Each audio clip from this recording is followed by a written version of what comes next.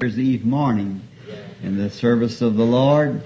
And Brother Neville and I was trying to get together, and we were on speaking what we would do. I was trying to get him to get up here and preach this morning for you all and let me have it tonight.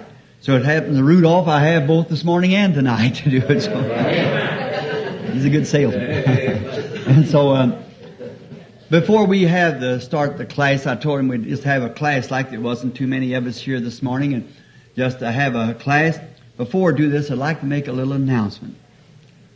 We have some people who came here from New York to sojourn with us. I suppose I've never met the people. Brother Neville said he just spoke about it. Last night I heard that their trailer had caught fire and destroyed their trailer. I went out to see the people and seemed to be lovely, fine Christian people.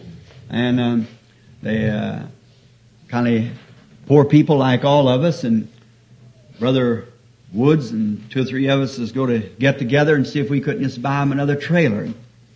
And they were very sweet and said the insurance that they'd been carrying on it, they'd gotten a tight place and they had to drop the insurance, but however, the agent had paid the insurance policy, they get their insurance back for their trailer, which will probably be able to replace the trailer again. They'll know that, I think, Monday or Tuesday or something like that, or Tuesday, I believe it is.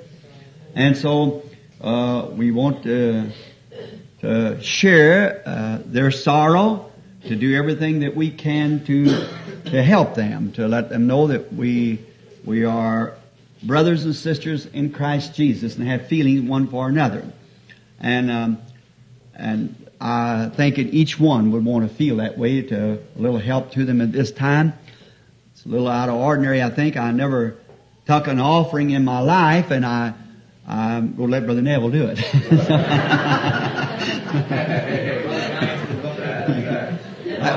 that was bumping it all, wasn't it? It's all right. Thank you, Brother Ben. Just someone, it's a little something that you have that you could drop to them. I'm sure it would be appreciated. Brother Neville, come here. I don't know how to... You just do whatever you think. Thank you, Brother Branham, and I enjoy doing something this way because it is this that helps us to be more Christ-like and spiritual. Sometimes people say, I want you to pray for me that I'll be a better Christian. Well, I've already prayed for you, and I'm going to show you how to be one. Amen. That's the way to do it. And open up your bowels of compassion. And I also know that Brother Elliot, he doesn't ask for sympathy because of it, but he is a crippled man. And has been out of work. So we'll just, this morning, open up our hearts and help these folk out. I believe here's the offering plates here, yes.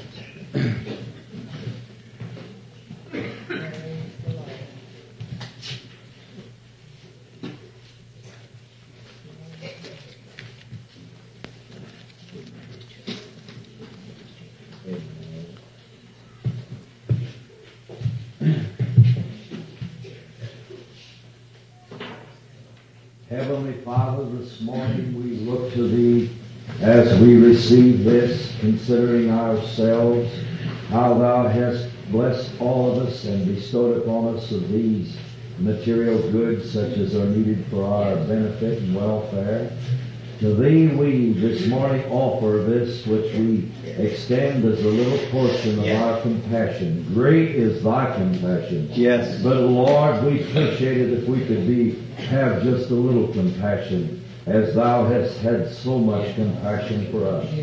Here are these beloved ones that are among us, God, and we this morning pray that Thou will now bless us as we open up our hearts, and You take and do as Thou dost see best by Thy Spirit. In Jesus' name and for His sake. Amen. Amen.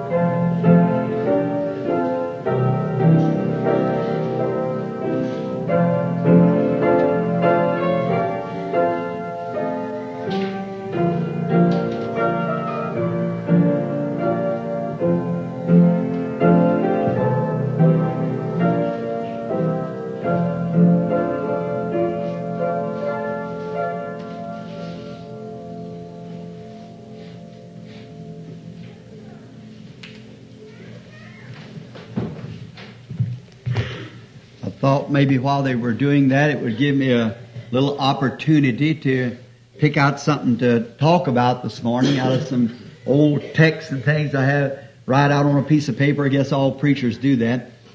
What's these people's name now? Elliot. Is brother and sister Elliot and their son in the building this morning? If they are, if you would just like to stand up to say as much as they thank you to the people. All right. Got a word you want to say, Brother Elliot or Sister Elliot, to the people?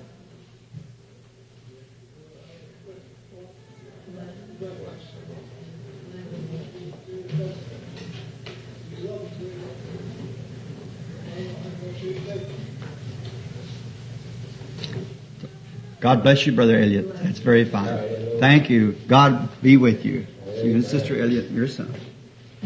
The people come from New York. I didn't know they were here. They said I had them on an interview or either prayed with them or something sometime.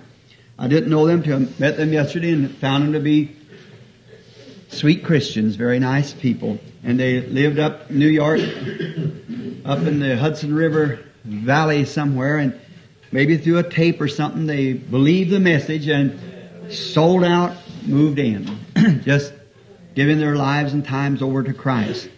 And we want you to know this is our little expression, Brother and Sister Elliot, that we are sojourners too.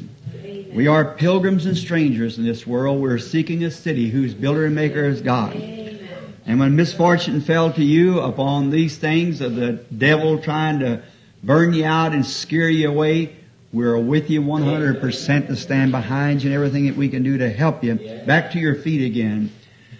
Rise in the name of the Lord Jesus and go marching on. Don't take down. No, many are the afflictions of the righteous, but God delivereth him out of them all. And so we know we look for these things to happen, but we know that we also look to our Savior, who is more than a conqueror. We are in Him who has redeemed us. Now, today is a kind of a full day, and this morning I was thinking there, I just thought I'd teach a while in a Sunday school class, like make a Sunday school class out of it this morning. And tonight at 7:30, I want to, if it be the will of God, to bring my New Year's message. As last Sunday night, I brought my Christmas message, and tonight I'll bring my New Year's message at 7:30, the Lord willing. Brother Neville will have his New Year's message, and I see Brother Stricker over here, and Brother Collins, and all other ministers around. Brother Palmer's up here with us from Georgia, and different ones around. Some ministers, you'll be hearing from them tonight. Then I called Brother Neville yesterday and on something that struck my heart. Seeing this is New Year's, and is also the first, like the first Sunday, why not tonight, instead of having a big rally and hollering and going on like the rest of the world does, let's take communion at midnight. Serve the Lord. Brother Neville agreed that he thought it would be very appropriate, and tonight, the Lord willing, I'll be serving communion at 12 o'clock tonight. And we'll start the new year not by hollering and going on, which is all right if you want to do that, but let's just make it more sacred and sincere. And let's approach this year in the way of sincerity to Christ, giving our all that we've got in our pledge. Not turn a new page or something like that, start a new year. We don't believe in that stuff. You only turn a new page to blow it back the next day. So let's just turn our lives over to Him and take communion tonight at midnight. And I believe that's the first time that I ever remember since I've been a minister of ever doing it. You remember, Brother Neville? I do. Well, it's something new for us now, and it's very seldom that New Year's comes around like this, you know, so it just struck me, and I thought it would be striking. I suppose then this will be about last time I'll be able to speak with you all for some time now. I'm entering in the new year, entering out into the field on the service of the Lord. I'll be leaving about next week or first of the following week to Phoenix for about 15, 16 meetings straight, all through the valleys and up through the sunny slopes and Scottsdale and all around out through the valleys there. And then we have the Christian Businessman's Convention that comes off there, which is a 5-day convention at the end of all these meetings. They have arranged so that I could speak to all the denominations, every one of their churches throughout the entire metropolitan area of the Maricopa Valley in Phoenix.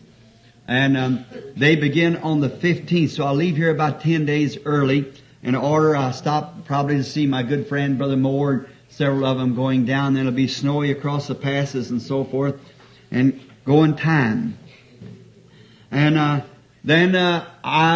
many of you people are ministers, and Brother Roy Borders, if he's here this morning, he usually keeps in order the meetings as they call for meetings. And during this Christmas holidays, I usually make an itinerary of where the following year.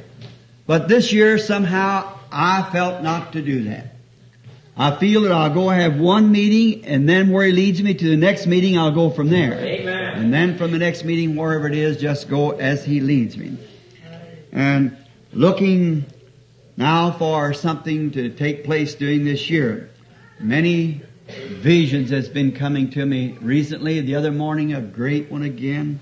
And all pertaining and looking like a great something fixing to happen. So I just keep trusting Him. Some of them I don't even understand.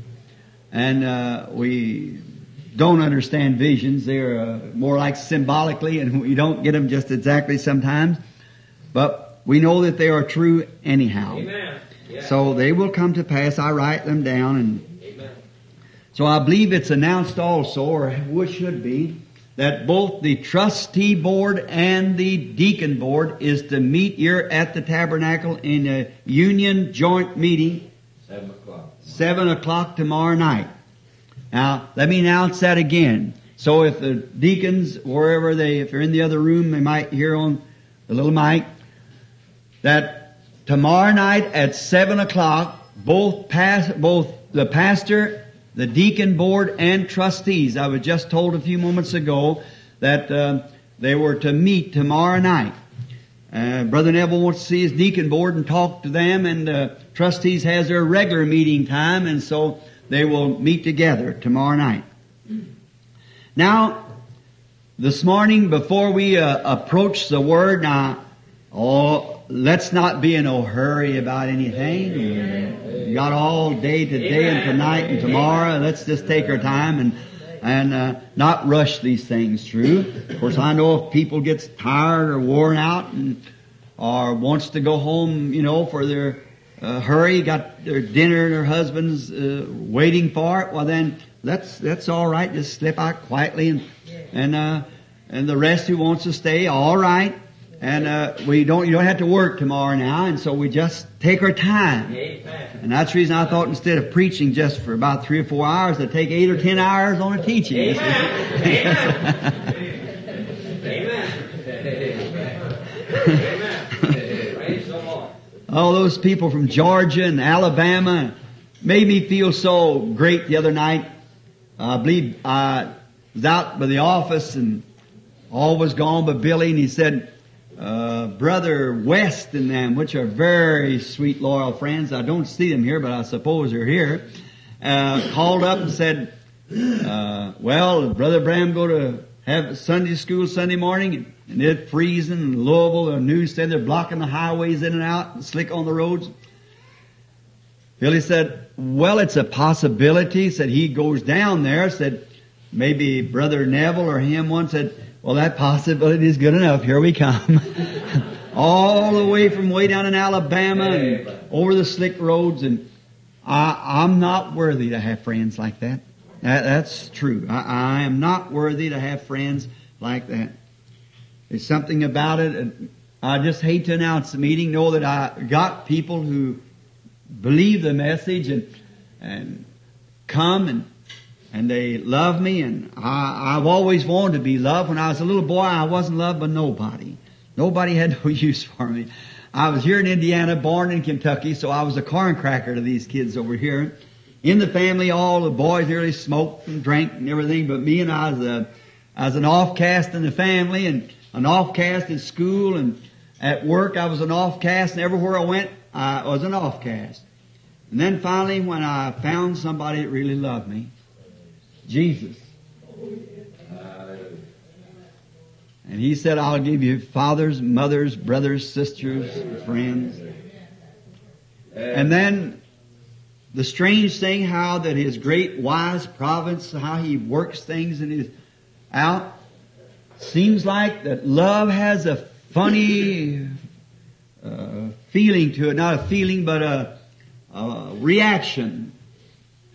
And then I look out among the people as He's called me to be His servant.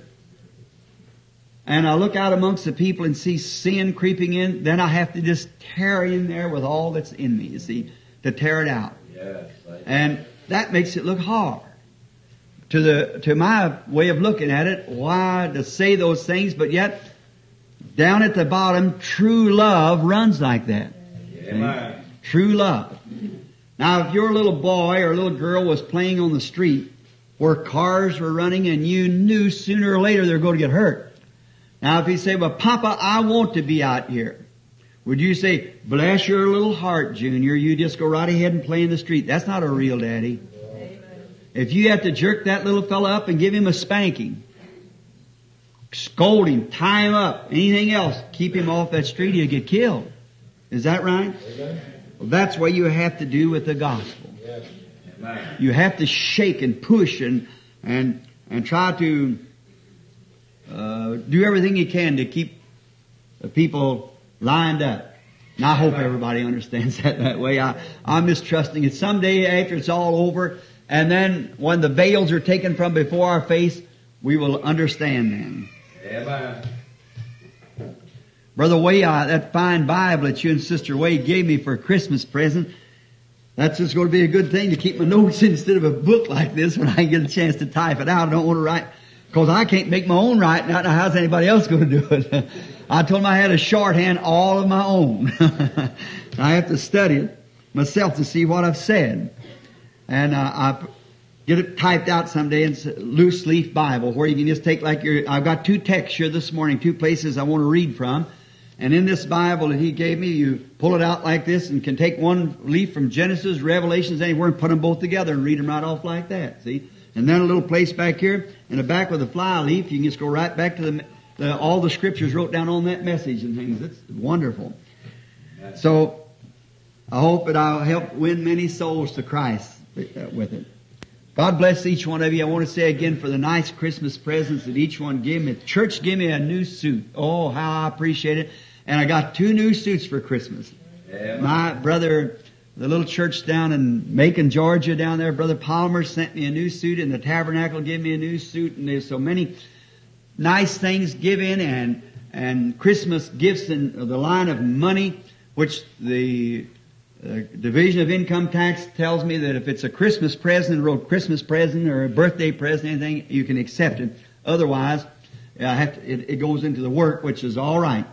And I sure thank each and every one of you. Wife and I and the children and all of us express our gratitude toward each every one of you.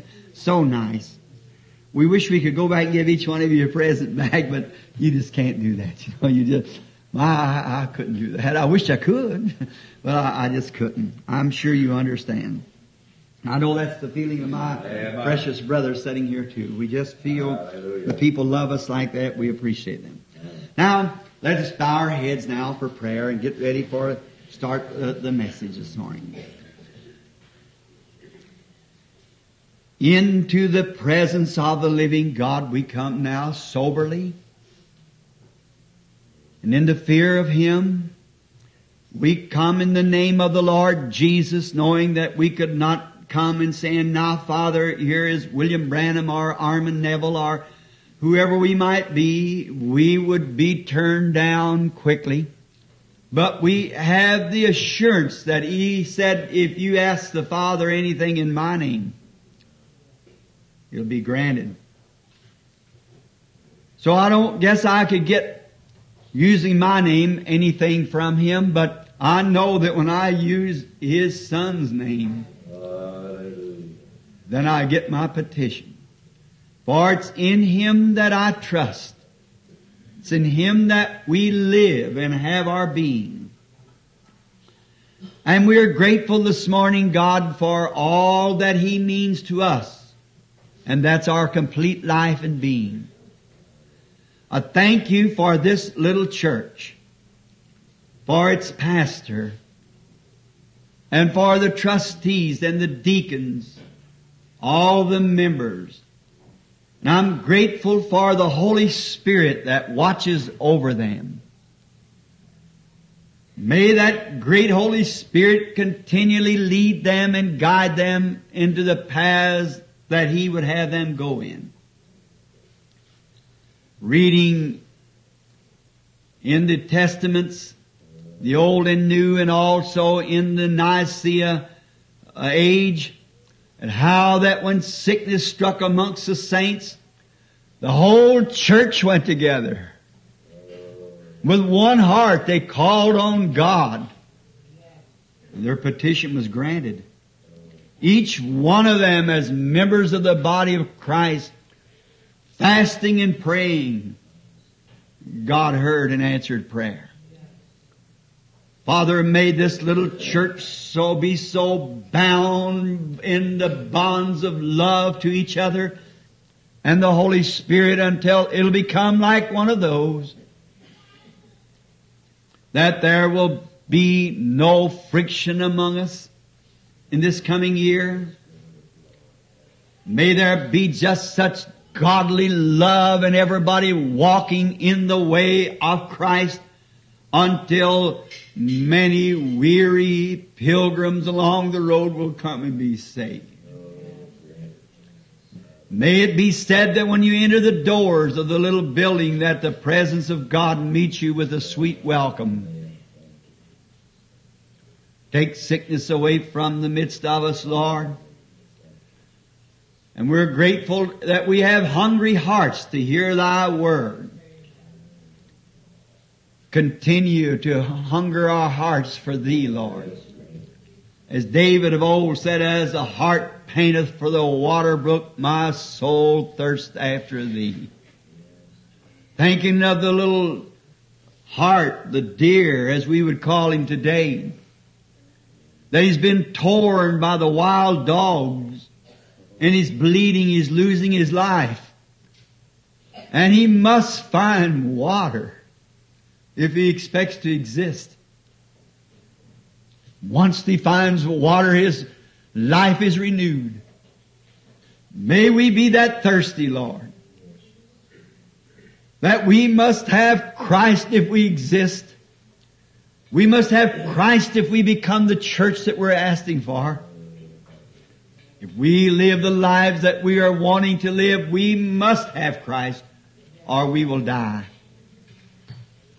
Now as we open Thy words this morning to find consolation and stepping stones to bring us closer to Him, I pray, Father, that the Holy Spirit will open the Word to us, that we, Lord, as Thy servants, will be better equipped to face the new year. For we asked it in the name of Jesus Christ. Amen.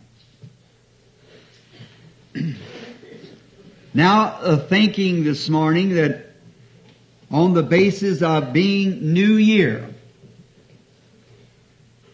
I thought it would be good maybe that I would lay aside my New Year's message until tonight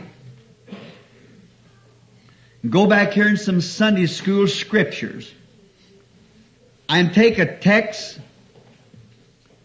to talk on for a while on one of the most vital subjects that I know of in the Bible.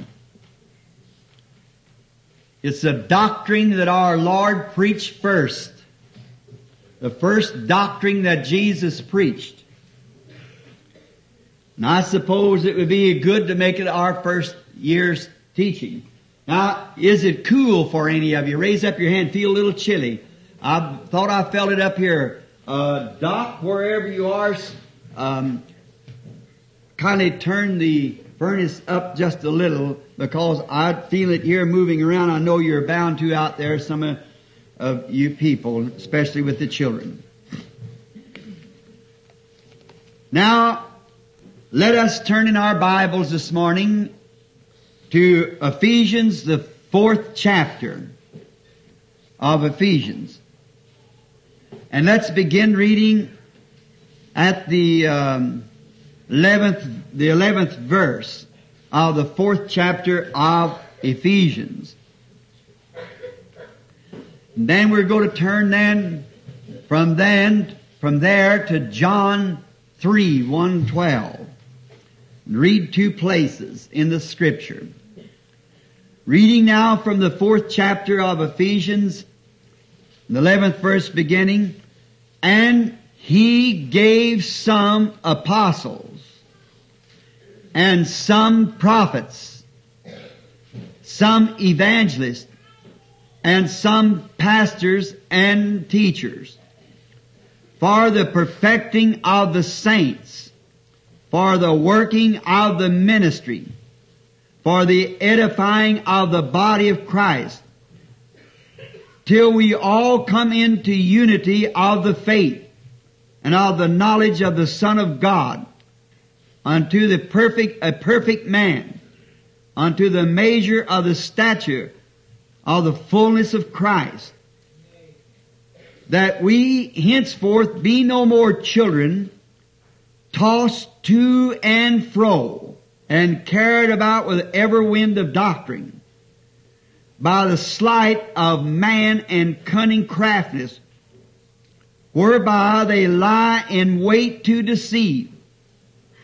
But speaking the truth in love, may grow up unto Him in all things, which is the head, even Christ, for whom the whole body is fitly joined together and compact by that which every joint supplieth, according to the effectual working in the measure of every part, making increase of the body unto the edifying of itself in love. Now, I read that so that it'll give you something to study on after you get home. Now, I'll read my text from John 3, a very familiar scripture. And there was a man of the Pharisees named Nicodemus, a ruler of the Jews. The same came to Jesus by night and said unto him, Rabbi, we know that thou art a teacher come from God. For no man can do these miracles that thou doest, except God be with him. Jesus answered and said unto him, Verily, verily, I say unto thee, except a man be born again, he cannot see the kingdom of God.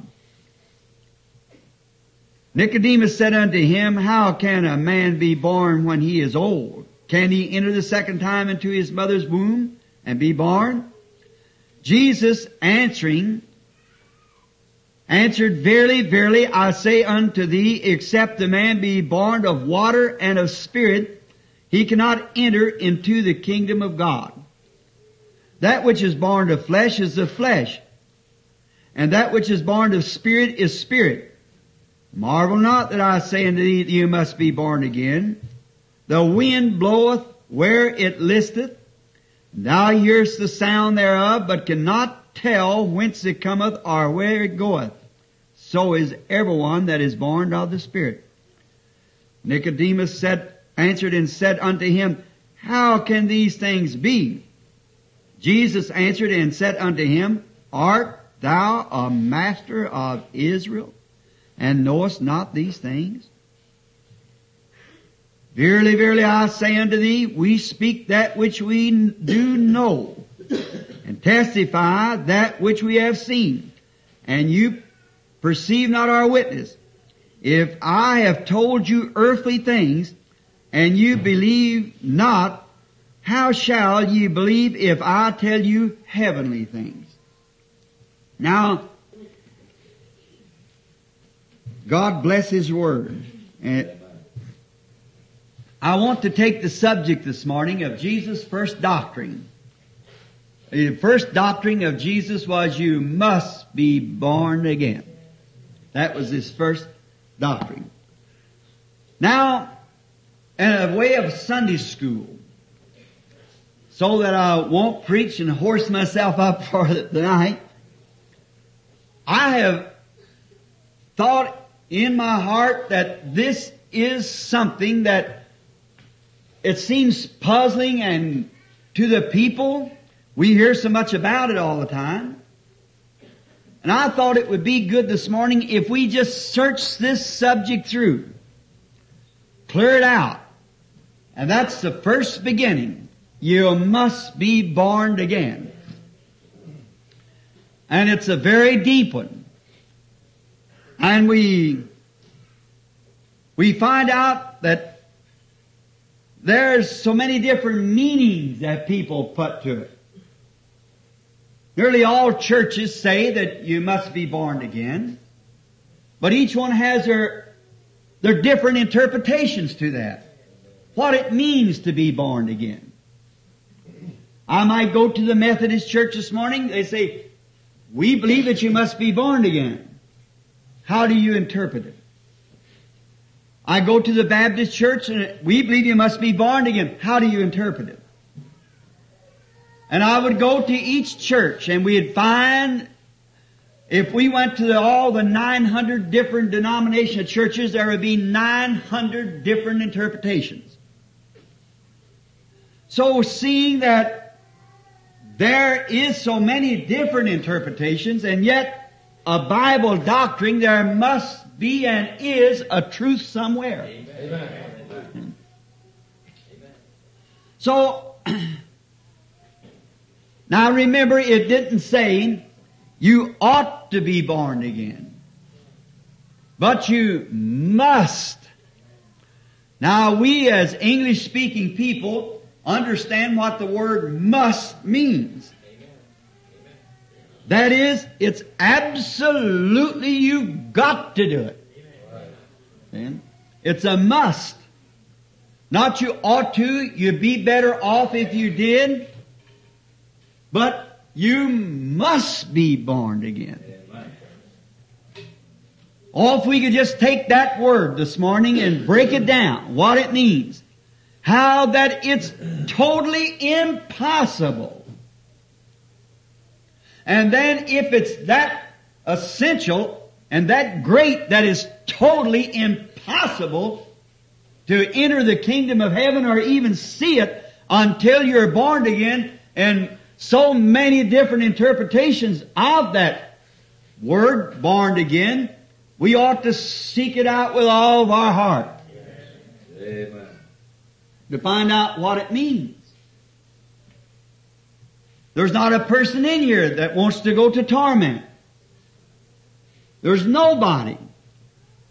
And you don't drive hundreds of miles over icy roads and spend your living, your money, just to come to the church here to, well, say, shake hands with the people, although you love to do that, and to hear the pastor, myself, and other ministers speak the word.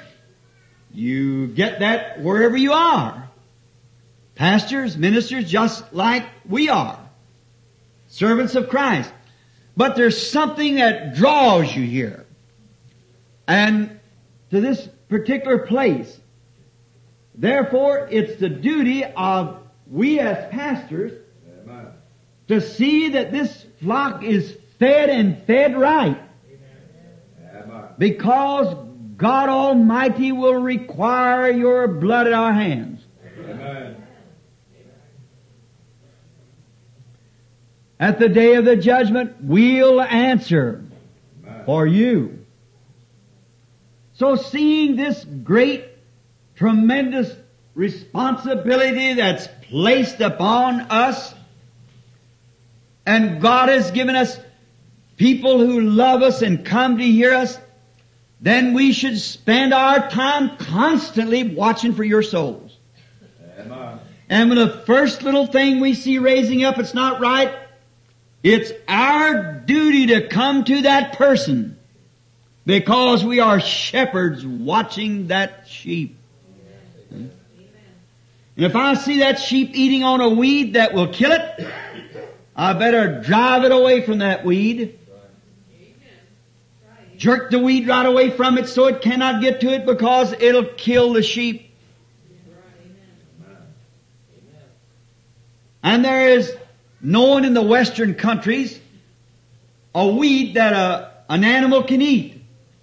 It's called loco weed. I don't know whether anybody ever heard of it or not. Loco weed, yes. A horse can eat that and you just can't do nothing with him. He just becomes an outlaw. You can't put a saddle on him and you can't do nothing with him. It's called loco weed. And you must keep your stock away from that weed. And if it'll cause a horse to eat something, if a horse rather will eat something that throws him into this condition, into this spasm, why you would be a very poor cowboy to let your horse eat a weed, loco weed. It shows that you don't care. And a real pastor, a real servant of Christ, will be a poor example of Christ to see the sheep eat something that's going to drive him away or make him an outlaw before God, a breaker of His Word, a breaker of His commandments. You shouldn't do that. You should watch that very closely. So, this great doctrine of Jesus that's wrote here before us in the Bible, you must be born again. There is so many different versions of it, as I have said before. Now, I thought this morning, for the sake of many who's been asking me what it meant and how could they become a real Christian, that I thought maybe that we would just approach the subject and take it just as clearly as I know how to give it to you. And it's not in the way of a sermon, it's in the way of teaching Sunday school, that the people might get the message. Now, many interpretations of the born again, and now I'm saying this, and I know it's going on tape, and I want to say this to the pastors that will perhaps receive this tape. I suppose maybe just a little different from what the regular church teaches it. I teach and believe can sufficiently prove by the Scripture that you're born of the Spirit and then baptized into the body. Amen. By the Holy Spirit. Now, many of them teach that just to come up and be recognized before the congregation and so forth as a sinner, that you want to accept Christ as personal Savior, that is the new birth. Many believe that water baptism is the new birth. And some of them believe that you're born of the water when you're baptized in the water. And there's so many different versions of it. A lot of them, many, believe that to recite a creed and believe on a doctrine of a church, just accept it, say, I believe in the Holy Church of so-and-so, and I believe God to be the Savior of man, and so forth, and from this day on I become a member of this church and fellowship with the Christians. They believe that that's born again. And although the creed that they recite, I do not believe that we could criticize it. Some of them are pure and holy. Some of them are real scriptural. But the Scripture is not applied in the right place. Amen. And even applying the Scripture, I believe that the new birth is something beyond that. Amen. Even though how well you might mean it, I believe something that the new birth is far beyond your good intentions. Amen. And your thoughts, minds, It's beyond that. I do not want to say this to be sacrilegious, and I do not throw any slams at any organization of church. But a lot of it reminds me of a Jew. It's a joke. And I do not believe that jokes should be told at the pulpit. It's no place for a joke. And therefore, to bring this statement that I've got on my mind is not for a joke, but to show an expression of what I mean. That a Catholic priest one time went home on Friday with a new convert to the Catholic Church. And the Catholic convert had baked a ham. And he said, "Father, I am sorry, after my remembrance comes to me, this is Friday. But I believe that according to our great doctrine of the church, that one time I was a Jew. And you sprinkled some holy water on me and turned me from a Jew to a Catholic. Now I shall sprinkle a little of that same water upon this ham and make a fish out of it." Now, that's saying that doesn't make it a fish. It's still a ham. No matter how holy the water might pretend to be, and no matter how much that we try to think we are right in saying a creed or joining a church, you're still what you were until you're actually born again of the Spirit of God. It doesn't change you.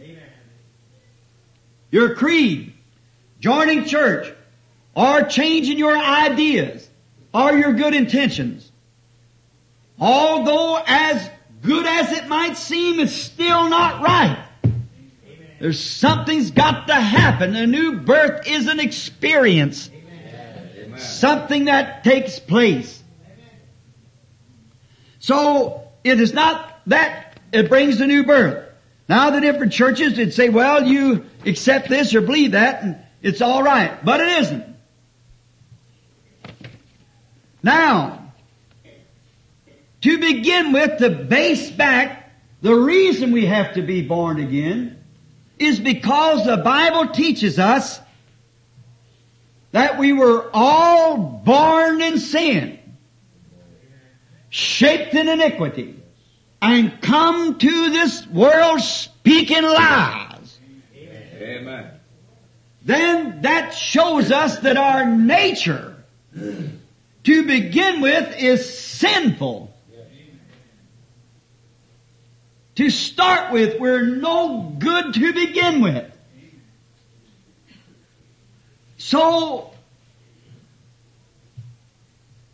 we cannot claim anything by our shrewdness, our sincerity, or how great we are, how little we are, or whatever more. We are altogether wrong to begin with. Amen. And there is nothing at all that we can do about it. Amen. You cannot, Jesus said, who by taking thought can add one to his statue, one measure to his statue. You can take all the thoughts, do all the dreaming of it, read it, study it, examine it, and everything else, and you can't help yourself one iota.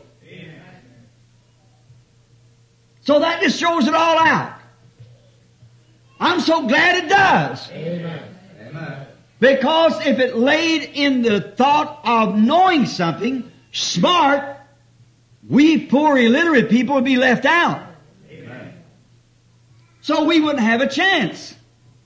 But God changed it, or never had it that way in the beginning. The churches always makes it complicated. God makes it simple. So it's brought down into a place where all of us can see.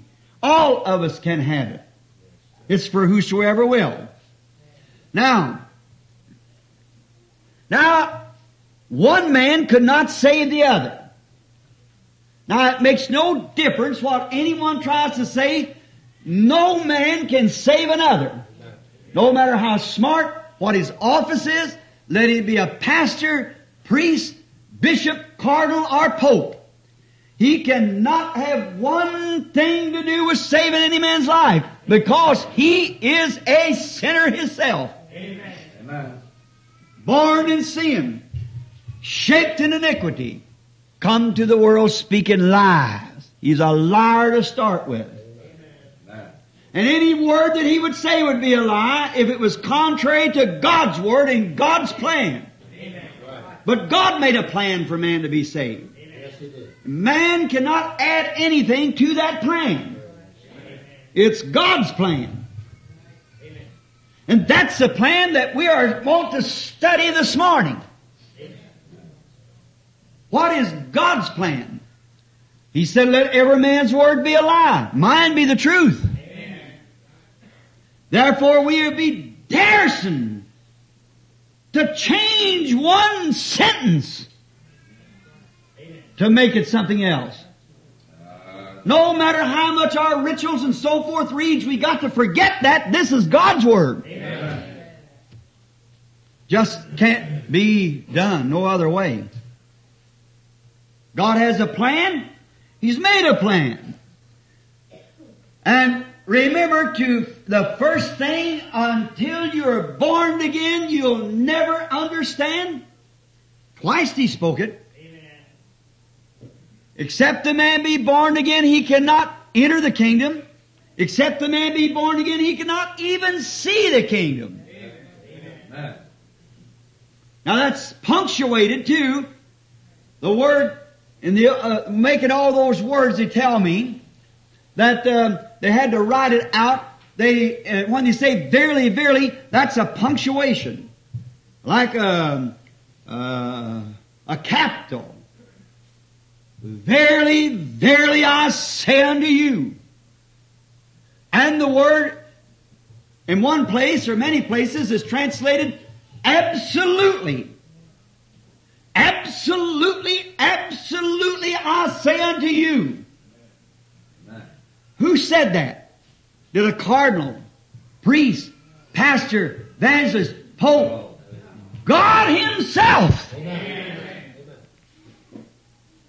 Now there's no excuses. He will in no wise at all, cannot in any other way. No matter how great He is, what His name is, how big He is, or how popular He is, He cannot even understand the kingdom of God until He's born again. It's a great subject. Verily, verily, I say unto you, watch, so get the Greek translation, you'll find it. Not see with your eyes, you see with your heart. Amen. See? You can't see the kingdom of God with your eyes because it's a spiritual kingdom. Amen. See? In other words, you'll never be able to understand the kingdom of God until you are born again. Amen. It's all an unraveled mystery. And when you're born again, the plans of the kingdom itself becomes real to you. Like a contractor to build a building. Unless he could read a blueprint, there's no need of him trying to build a building if he doesn't understand the blueprint. And then when he understands the blueprint, then he knows how to build the building. That's the way it is. That's what happens about building the kingdom of God. You've got to understand the blueprint, and you won't know the blueprint until you're born again. Amen. And when you're born again and then deny the blueprint, what takes place? a lovely little girl that's recently, I used to go with her mother when we were young. And she was a lovely, beautiful woman. Her name is Huff now. Her name was Lee before she was married. When I used to pastor the Milltown Baptist Church, they belonged to the United Brethren Church, but, they liked me real well. And I used to go with her. They lived way back up behind Brother Wright's here. And I used to go up to their house, and the little girl was a very sweet little girl, and she was a little girlfriend to me. And Brother Lee, a fine man, loyal to the church, the United Brethren view of the church. And one night he invited me to go home with him and stay all night. And I said, Brother Marion, I'll be glad to do that. And so after the service is over, the girl and I got in the car and we went on, and I had to open a dozen gates, I believe, going around the hillside and up to hit a great big old log house. Well, we sat out in the yard and waited for her mother and father and younger sister to come up. When they come up, we all went in and had a little lunch that night. The mother got some stuff out and we eat, and the father and I were sleeping together downstairs in a great big feather bed and a straw tick under it, and, a real good sleeping. It's better than any of these old beauty rest mattresses you get, I'll tell you that. And so we, the mother and the two girls went upstairs. And that night, while we were laying there, Brother Lee had a dream. And he had always debated with me about the water baptism in the name of the Lord Jesus Christ. He didn't believe it. And he was a contractor. So he said, Brother Branham, I just dreamed a dream. And he said, I dreamed I went up to New Albany, and I was building a man's house, and he gave me the blueprint. But when I seen a certain way he cut his windows and fixed a certain place, I said, that's not right. It just can't be right. That's contrary. That isn't right. So I built it the way I thought was right, and when he come back from Florida, from his vacation, I had his house almost ready. He looks at the house, and he goes and gets the blueprint, and looks at that and said, say, you have built my house wrong. And I said to him, no, I haven't built your house wrong. What about this such and such a place? Well, he said, that really don't belong there. He said, tear it down. If you expect me to pay you, you'll build it the way the blueprint said. And he said, what do you think about that, Brother Branham? I said, there is a creek running right down below the house here. And we went to it. He said, I don't want any tearing down on that day. I said, get it right now. Put it up according to the blueprint.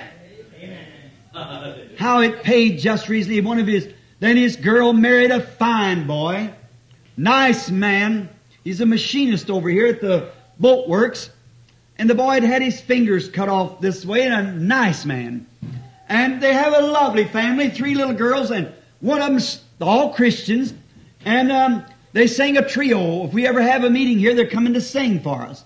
And one of the little girls majored in piano music and was a teacher of classical music when she was just a child, 15, 16 years old. And the kids at school got to tease her about different things and being a Christian, and it got on her nerves and gave her a breakdown, and she lost her mind. And they had her in Louisville and was going to take her to the insane institution the following Monday. And they wouldn't, the doctors wouldn't let me see her. And I went over as a visitor and sat on the side of the bed with the father and mother. And while I was sitting there, the Holy Spirit moved in this Our Lady of Peace Sanitarium in Louisville, where they take the nervous patients. And when there's still a hope for them, then if they can't do that for them, they send them to Madison, Indiana. And the girl was going to Madison that week. She was past help. And sitting there, a vision came before us and spoke to the girl in the name of the Lord Jesus. And the mother grabbed me by the knee, reached up and grabbed her husband the hand and said, "It's never wrong." I said, "Just don't worry. She'll be all right." I left the building quickly. That night at 9 o'clock the phone rang. Oh, I believe it was a little before 9, before I come to the church that night. It was on a Sunday. And the father with his heart so thrilled. He said, "I couldn't go home holding the good news, Brother Branham." He said, "The doctor come in and examined my girl. He said, what's happened to her? She can go home tomorrow." My mother was laying a corpse a few weeks ago. There the trio was down there. The little girl just as nice as she could be. Her and her boyfriend, sweetly. Oh, I tell you, the blueprint, God's Word, is the one to explain the program of how we must be born again. First, we reckon ourselves sinners and worthy of condemnation. And we are all born in sin and shaped in iniquity. There's not a sound parcel of us. Our minds are bad. Our soul is corruptible. Our constant thinking is evil. Every imaginary thought of a man's mind is evil. A sinner. And also that our body is weak. Our spirit is no good. And we're just full of corruption. And how could one corruptible thing bring another good thing out of a corruptible? Hallelujah. Let me say this, that in Job 14th chapter, he said, "Seeing that man is born of a woman is full of sorrow and trouble. Yet he cometh forth like a flower, he fadeth away." And on as the prophet goes on speaking, he said, "Who can bring a clean thing out of an unclean? Not one." Amen. You stick your bucket down into the well and pull out a bucket of water and it's stagnant. It stinks. You look in it and it's muddy. And little worms is in that water. There's no way at all to put your bucket back and get a clean bucket. The whole well is contaminated. Amen. And the whole soul, mind, and body of man is contaminated Amen. with sin. He's born in sin physically, shaped in iniquity, and come to the world speaking lies so that his own soul's contaminated. Amen. Nothing good. One cannot redeem the other because it's all wrong. Amen. You can't take a bucket full of water here that's contaminated and another bucket full that's contaminated and mix them together, you got more contamination. There's no purification to it. But God determined to save man. He placed upon him the iniquity of us all. Amen. The penalty of sin that you're born in, the penalty of sin is death. Sin is death. And the penalty was so great that there's none of us could help the other. So there had to be someone who could pay this penalty. Hallelujah. What if this morning the penalty to leave this room was $100 billion? There's none of us could leave. Because there's none of us worth that. But then if one came in, who was worth enough to pay for all of us? It takes one. We can't do it. It took one who was worthy. Oh, how I wish I could stop here for a while.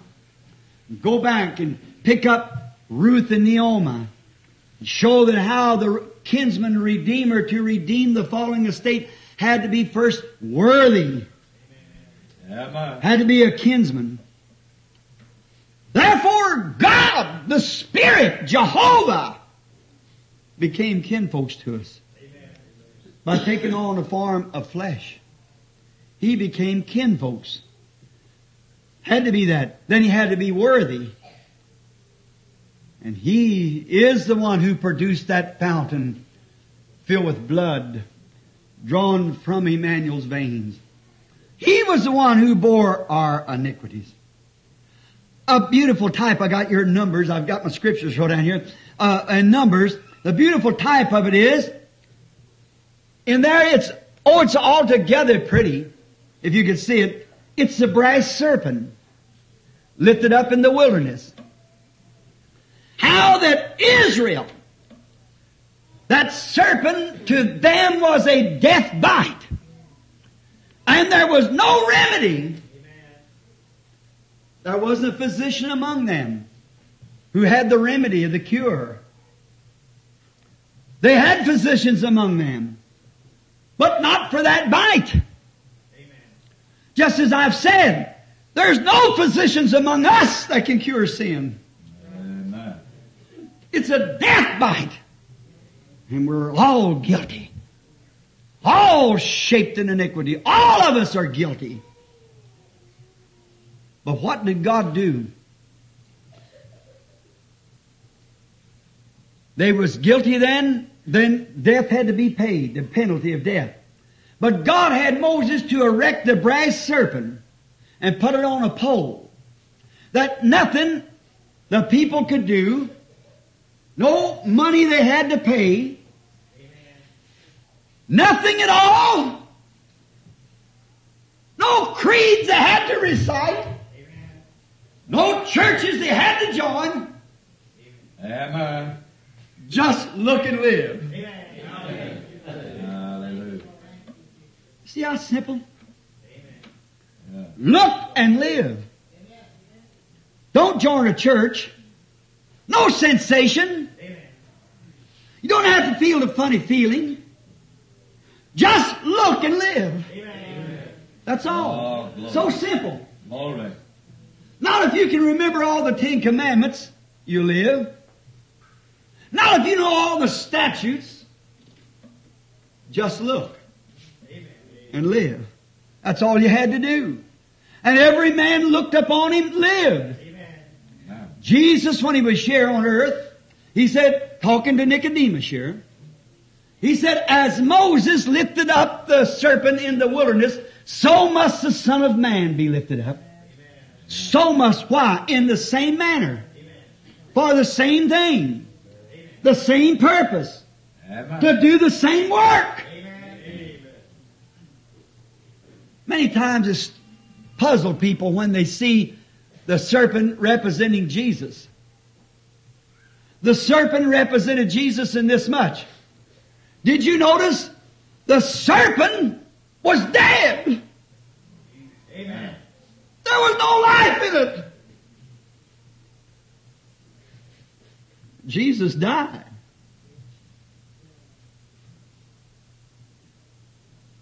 Like Cain, when he slew Abel. Abel died on the altar with his sacrifice. After Abel offered his sacrifice and killed his sacrifice for his sin, then he died on the same altar with his sacrifice. Amen. In order to be born again, you have to die on the altar with your sacrifice. Just as dead as he was. Amen. And you were born again. The serpent had no life in it. And you say, why was it brass? Brass represents judgment. Amen. Divine judgment. Amen. Did you notice In the Bible, in the Old Testament, the altar was made out of brass where the sacrifice is burnt. Amen. Brass speaks of judgment. Like Elijah. In his days, he went to look at the skies to see if any rain was coming after his prayer. And he said, the sky looks like brass. What was it? Divine judgment upon an unbelieving people, an unbelieving nation, Amen. who had forsaken God. It was divine judgment. Brassy. And the serpent itself, its form, represented sin already judged. For the serpent was judged in the Garden of Eden. Amen. And he was, the serpent, judged. And when we look at Christ, you see the penalty. The only one, God Himself, made flesh. God coming to the earth and took on Him the sin of all of us. And the judgment and wrath of Almighty God was poured out upon His body. And there Hallelujah. it was riven at the cross. That's the real judgment. He tread the winepress of the wrath of God alone. Amen. Alone He walked the road. Alone He died. Amen. With not no help from an angel, from a man, from his church, from his mother, from his brethren, from his father. Lord, help us. Forsaken by God, man, and nature.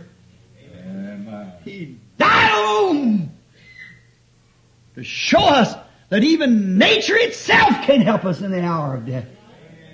There's no friend, no priest, no pope, no pastor. It's death. But there was one who took it for us. No life in the serpent. It was absolutely crystallized. That was the penalty. He died until the earth got ashamed of itself. He died until the stars got ashamed. He suffered until the sun wouldn't shine. He suffered till the moon turned off its lights. He suffered till even the elements of the earth was so black and dark until it was midnight, so dark you could feel it. It wasn't nothing. No one's ever suffered like that or could suffer like that. There's no mortal could go through it. But He suffered it. God laid upon Him the iniquity of us all and passed His judgments upon Him. And He tread the winepress of the wrath of God alone. With no help. There was nothing to help Him. God placed the penalty.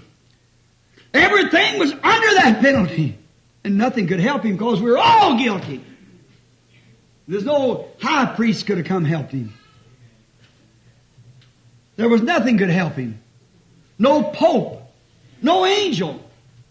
Everything stood back and watched it. It was the greatest moments ever in the history of the world. He died until there's not one drop of life left in Him. Become like the brass serpent, just a crystallized ornament hanging on the cross. Now, the approach to this birth. There is approach to it.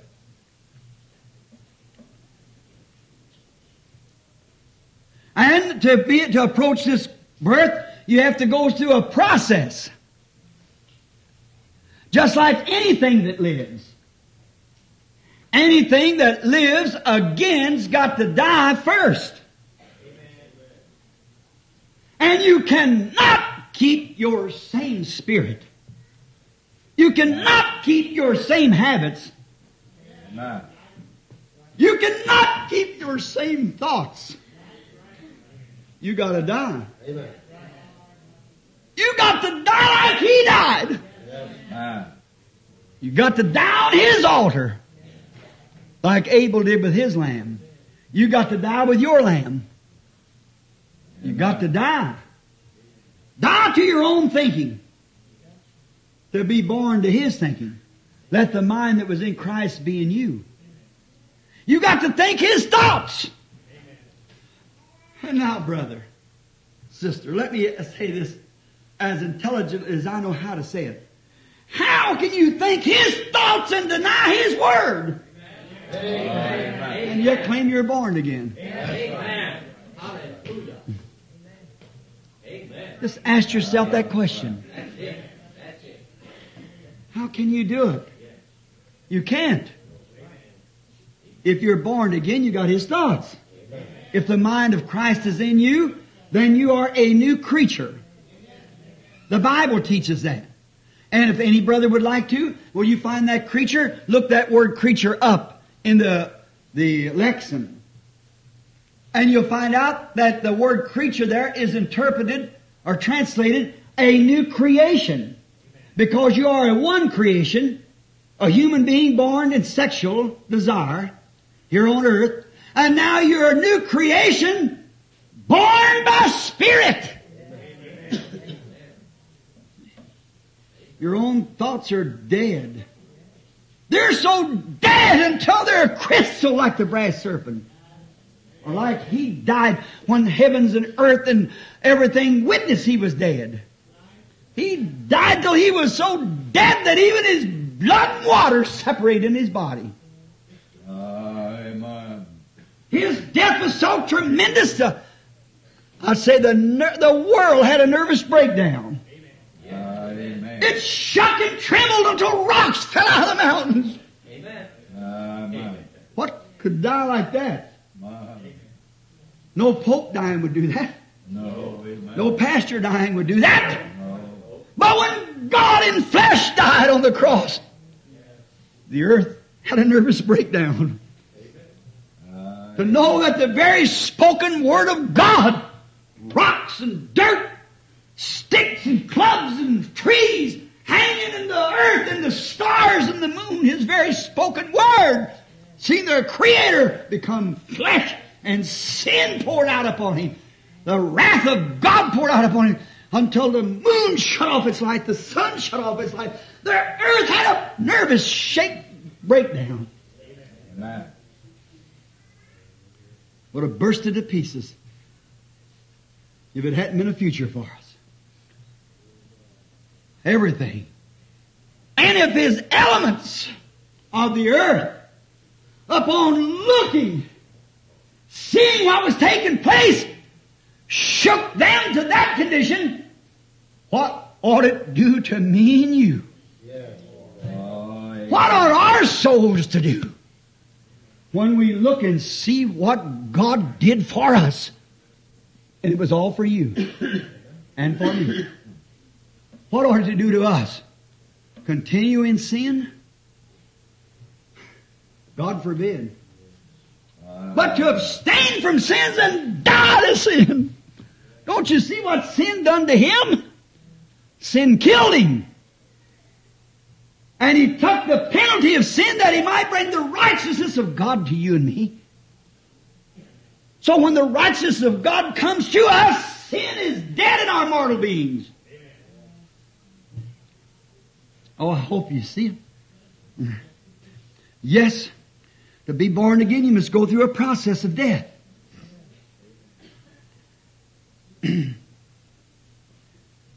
Everything does. You take a grain of corn. If that corn ever expects to live again, it's got to die first. Amen. If a grain of wheat ever expects to live again, it's totally impossible. Amen. For that corn, that wheat, that flower, that tree, that grass, Amen. that vegetable, everything that expects to live again must die first. Amen. Then how are you going to escape it? You got to die first. You got to die. Die how? To yourself. Die to everything. So that you can be born again. You've got to do that. If you don't die, you can never live again. And look, did you know each day something has to die so you can live? Amen. Now to you Seventh-day Adventists, that's in our midst. Many people say, I wouldn't shoot a squirrel, Brother Branham. I wouldn't kill a deer or a rabbit, fish. Because I don't believe that we should kill things. My brother, did you know that the vegetables and things that you eat is life also? You have to kill it.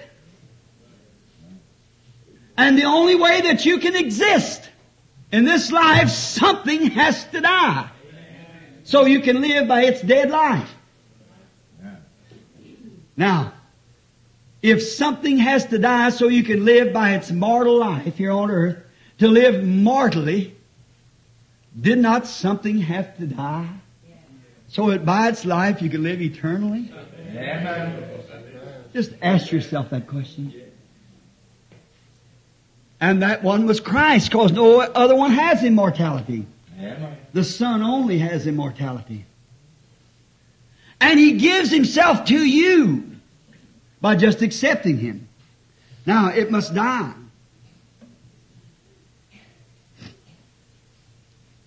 Now, that don't mean turn a new page. Now, this new year. You say, Brother Branham, I've been coming here for a long time. I've been a member of the church.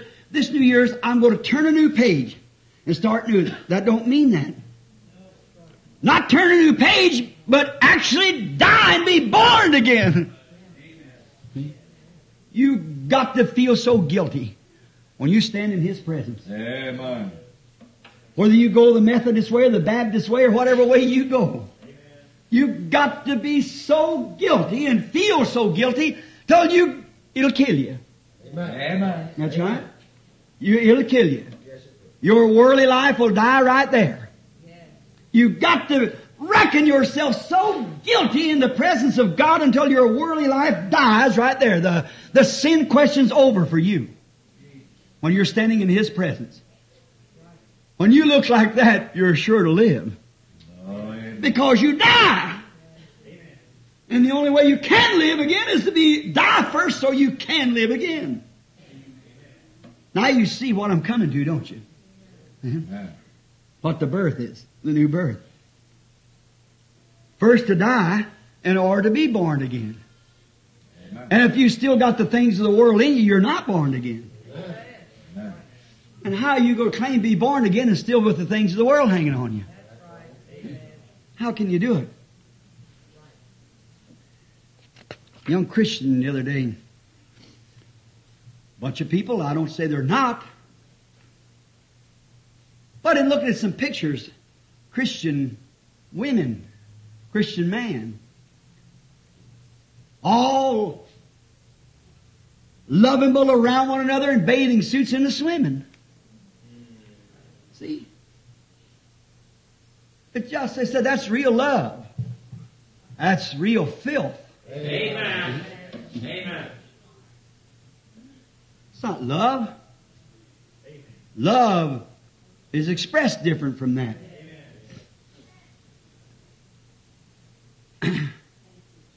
Our souls are placed by faith on His brass altar. God's judgment. And our offering is consumed. I remember when Elijah, under those brass skies, laid the offering of God up on the altar, the offering was consumed. Amen. Bala could not consume his offering. I don't want to say this, but I must say it. And when you go to a church and accept their creeds and their forms of baptisms, and the offering that you supposedly yourself to lay up on there, you might get up shivering, speaking in tongues, running all over the floor, or you might get up weeping. But if that offering has been received by God, it's consumed. Amen. The world is dead to you. Hallelujah. You're gone. For we reckon ourselves dead and buried. Oh, praise the Lord. We are dead and we are hid in Christ. Hid in Christ. And besides that, then after that, we're dead and buried and hid in Christ. Then we're sealed with the Holy Spirit. You see what I mean now?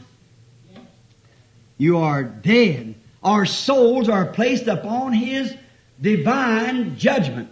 That's brass. When our souls is placed upon an altar of divine judgment, what was the penalty? Death. Amen. And when you lay yourself upon the altar of God, which is pronounced death upon the sinner, how can you raise from there alive in sin if God accepted the sacrifice? Is it clear now? Amen. You die. You actually are consumed and you're petrified. There's no more left of you but this form that you're standing in. Hallelujah. Like the brass serpent. Like Christ was when He took Him dead and cold off the cross. You're dead. Because why? You're on God's altar of judgment. What is His judgment? When the judge has passed his sentence, what is the sentence of his penalty? Death. Amen. And when you place your soul upon His altar of judgment, it's death to you. Hallelujah. Now you get it? Oh, you might get up there and do anything. You might dance in the Spirit. You might cry like anybody would cry. You might run up and down the floors. You might join every church. You might do anything you want to. I'm talking to Pentecostals now. Go right back out and defile a man's wife. Break up a man's home. Some of you women. You'll go right back. No matter how much the Word comes to you to do right and things, you won't recognize it. You'll never let your hair grow, women, under that. You'll never dress right. You'll still be just exactly like the world because you're not dead to the world, yet you're alive with it. Some of you men will never quit drinking, smoking. You'll never quit lusting after foul women, immorally dressed when you see them on the street instead of turning your back. Walking away, you'll still lust right on this the same because why? You're alive with the world yet. But when that sacrifice has been received, you're dead. That's right. You hear what I mean? You understand what I'm talking about? Now, your soul is laid up on that altar of God's brass judgment. Then God receives the sacrifice. Now, it shows that you haven't received it yet. If you're still alive in the world, God's never took it. Now, you people talking about getting the Holy Ghost and how you have to wait so long. Here you are. Amen. Until God receives that sacrifice. Until it's laid on His judgments there, until His judgment has actually killed your senses. Amen. You might say, well, I'm going to turn a new page. That ain't it. Well, I know I used to smoke. I'm going to quit smoking. That still isn't it. Until God receives that sacrifice on His brass altar. His altar of judgment. What is His judgment? Death! That's a penalty. The soul that sinneth, it remains in that shall die. I don't care what you've done. Jesus said, many will come to me in that day and say, Lord, have not done this and done that? He said, depart from me, you workers of iniquity. See? When that sacrifice is received by the fire and it goes up like that, the smoke goes up, you rise with your sacrifice. Into the heavens, and they're sealed away from the things of the world then. Our soul's on His altar. What are you done then? After you have been died, then what are you do? Then you are conceived anew. Amen. You are conceived anew. You was first conceived in iniquity. Amen. Now you're conceived in something new. What is it? Amen. The living Word. Hallelujah. Oh, that Praise changes it God. now, doesn't it? Now we're through the struggle. After you see it, what you got to do. Now what happens? You're conceived anew in the living Word. Oh, glory. What is it? The Word becomes alive in you. Hallelujah. You begin to see things different. Where once you couldn't see that. Now you do see it. There's something different now. Makes all the Scriptures come together.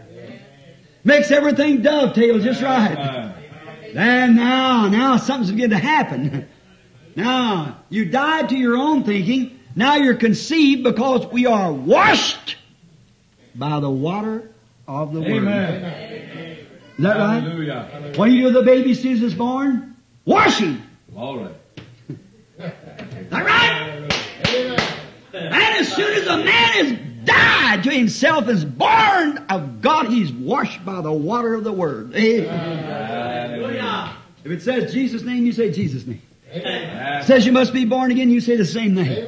Ever what God says, you're washed for that water of the Word. Amen. Now, you're ready now for life. Amen. You're ready to start out now. Now, you're born anew, born in the family of God with a new parent. Amen. Your tutors used to be. Now you got tutors that is now. You got a new parent. You can't be born without having a parent. So if you're born in the brotherhood of a church, that's what you got. If you're born in a creed, there you are. But if you're born in God, conceived in His Word, you got a new parent. That's God, ready to make His Word known with you. Speak it through you. Oh, Hallelujah. Well, glory. a new parent. That parent's God. He's ready to take His Word now that He's already spoke and lay it in you and make it come to life. See? Now you have your training now. You're ready to go into training now. Child training. That's the hard part.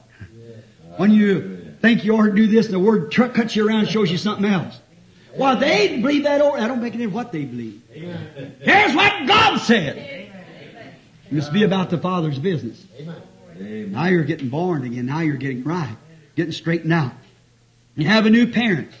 So in order, if you're born again and got a new parent, then you got a new nature. The old nature's dead. And you got a new nature. You once was going one way, now you're going another way. You once was going this way down, now you're going this way up. Your affections are set on things above. A new affection. You don't love the things of the world anymore, your affections of God. You don't care what man says, how they laugh at you, say your old model or whatever it is like that. You don't care. Because you're born of above and your affections are set on things above. God's not ashamed of you and you're not ashamed of Him. Hallelujah. That's right. So read the 11th chapter of Hebrews right here. I got it wrote down. Just how people in that day, how they did. How they wandered about in sheepskins and deserts and destitute and everything else, of whom the world's not even worthy of. See? Read it. It'll be good for you. And you can see there what people, when their natures change, what happens.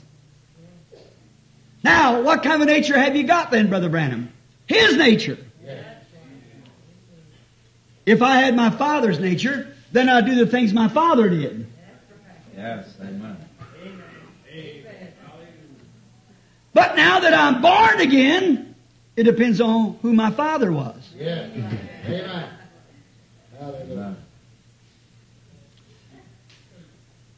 If you're just born in a church, you got a church father. Now you can call him father if you want to. You can call him anything you want to, because he's your father. But if your father is God and you're born in the family of God, you seek those things that pertain to God. Amen. That's right. Then you are God's child. Your nature is God's nature.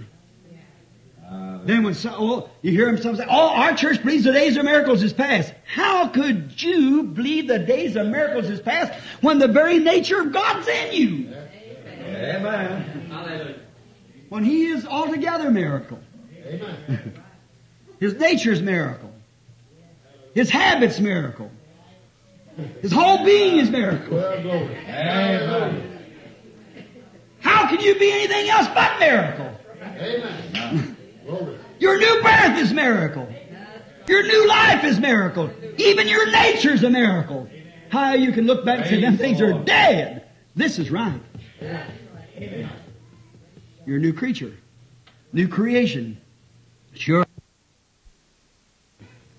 And when the babies is born, there's all chickens but one. He was an eagle. He was an odd little fella. He was altogether different, but you see, he was born in another category. The sperm and the egg was different. It made a different bird. Certainly.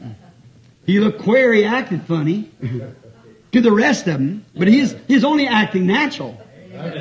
Because he couldn't do no more because he was an eagle. His nature was eagle. So that's all he could be, was an eagle. But there's a lot of them out in these denominations. They're actually eagles, but just don't look right to see them lolling in the mud and things of the world. That's their business. Go get them. Amen. One day the old mother eagle come over, and do you think that hen could ever keep him on the ground any longer? No matter how much she clucked, how well she said, come here, honey, I found something right here. Come to, oh my. His affections was on things above. And he went to meet it. No more denominations for him. Can't call him away from it. And a man that's born of God, you cannot call him back into that rotten muss of sin anymore. He's dead. And he's born again. He's a new creature. He's got the nature of the eagle. He's got to get into the skies and soar. He's got to get up there where his mother is. His parent. That's why a man that believes times, oh, come join our church. Now that's fanaticism the day. Now that little eagle, maybe he stand out there and he heard that mother cry. And he looked around and said, where is it? Here maybe she cried something like this to the little eagle. Jesus Christ the same yesterday, today, and forever. And the mother said, days of miracles is past. Cluck, cluck, cluck, cluck. Days of miracles is past. No such thing. That's fanaticism. Oh my. Well, you couldn't hold him no more. I can just hear him say, Mama, how do I get up there? Just flop your wings, honey. That's all you have to do. You're an eagle. Hallelujah. Just walk by faith. How's it going to be, Mama? I don't know. Just keep walking. Here he comes. His first few flops, he sat down on a fence post. He got that high anyhow. She said, just come on, I'll catch you. That's it. A new nature, a new being, a new creation. Nature of your Father. And you believe and love every word that He said. Amen. Every man's word's a lie contrary to this word. This is God's word. Amen. The Bible's right. I don't care what the church says, the Bible's still right to you because your nature's been changed. Now if you got a church father, you'll believe in that church father. But if you got Father God, you'll believe in God's word. If you got a father in the church, you'll believe that because you're of His nature. That's your father.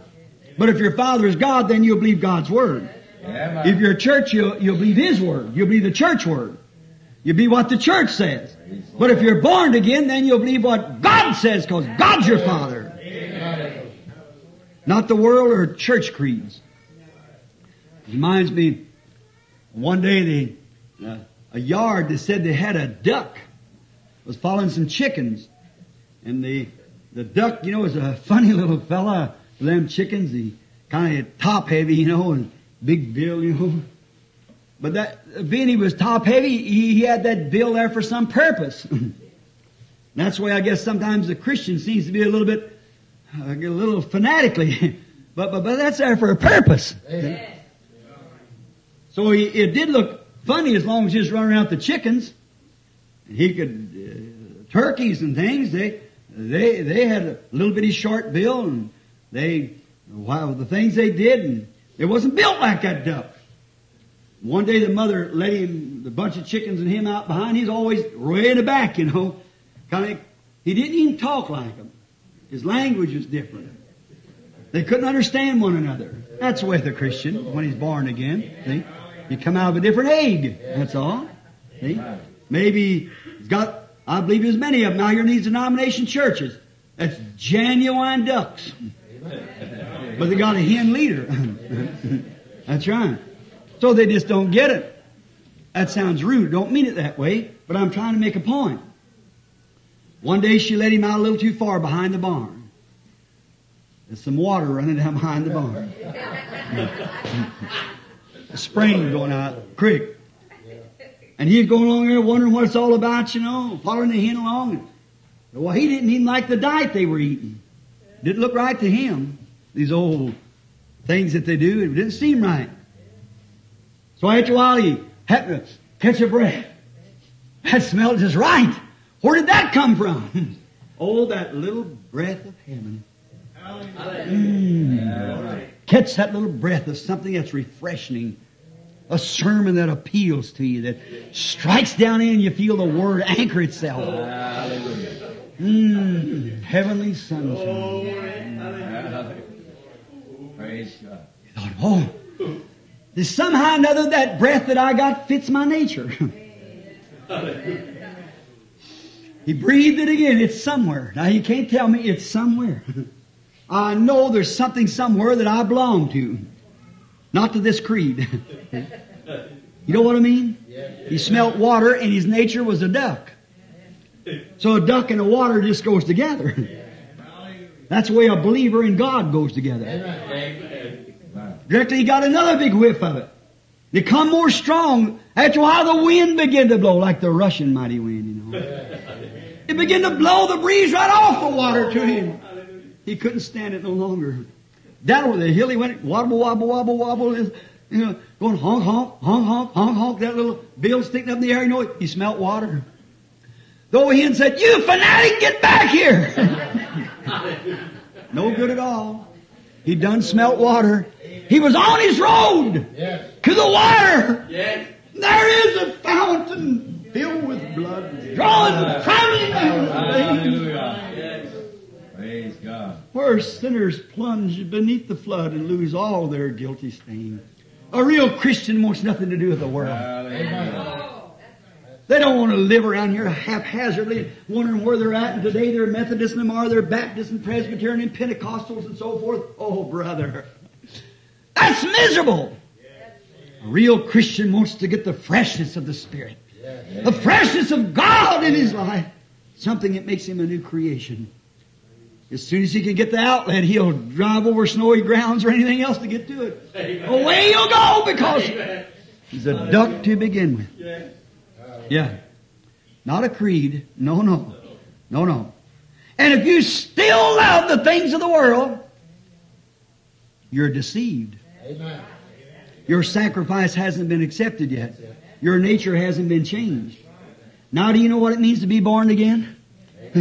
Your nature's changed. You become a new creature. You've got to die first and then be born again. I know it's time for me to close. But just give me just a few minutes. I'll run over these texts real quick. See? If you still love the world and claim that you are born again no matter what you've done, you might have cried, you might have had chills run through you, and it's all right. I ain't got nothing against that. Christians cry and have chills run through them. Yeah. And you say, Brother Branham, I spoke in tongues. This might be fine. That might be just ever so good. I'm looking at a little woman right now that come to me not long ago with a vision or dream she had, and I got the interpretation. Still, it's kind of hard to go tell that little Pentecostal preacher's wife that she didn't have the Holy Ghost. Wow. But she didn't. But then she received it. Yes. It's different. See?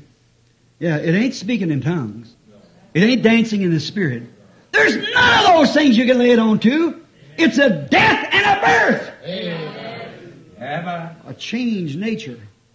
A changed disposition. Hallelujah. The old things are dead. New things are new. Amen. The world is dead and God's new. God is your life and the world is dead to you. Now you get it? Hallelujah. All right. Now, listen. I'm going to have to cut just a little bit here, you know. Get the briars out of the way. Amen. Women and men. that won't follow God's Word and His teaching, after they claim to be born again,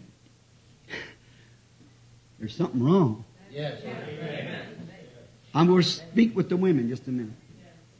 If a woman that knows that God's Word condemns bobbed hair and wearing shorts, wearing slacks, dressing immorally, and haven't got the decency enough to let your hair grow out and put on clothes that look like a Christian, you're deceived. I don't care what you've been through. You might have spoken tongues like pouring peas on a dry cowhide. You might have danced in the Spirit and you shook the whole building. That don't have one thing to do with it. It shows that the love of the world is still in you. When God condemns that, He said it's not a woman should have her hair long. And nature self teaches that man should have short hair because God is over man and man over woman. And if a woman cuts off her hair, she dishonors her head, which is her husband. If a man lets his hair grow, then he dishonors his head, which is Christ. See? Let your women adorn themselves in modest apparel, clean, ladylike. See? And then without the common decency to do that, you say, glory to God, hallelujah, I've spoken tongues, hallelujah, glory to God. That shows that spirit in there is wrong. It'll accept the Word every time, if it's the nature of the Word. And the Word is flesh, and the Word was God. And the Word is God. And the Word is in you makes you become a son or a daughter of God, an offspring of Him believing His Word.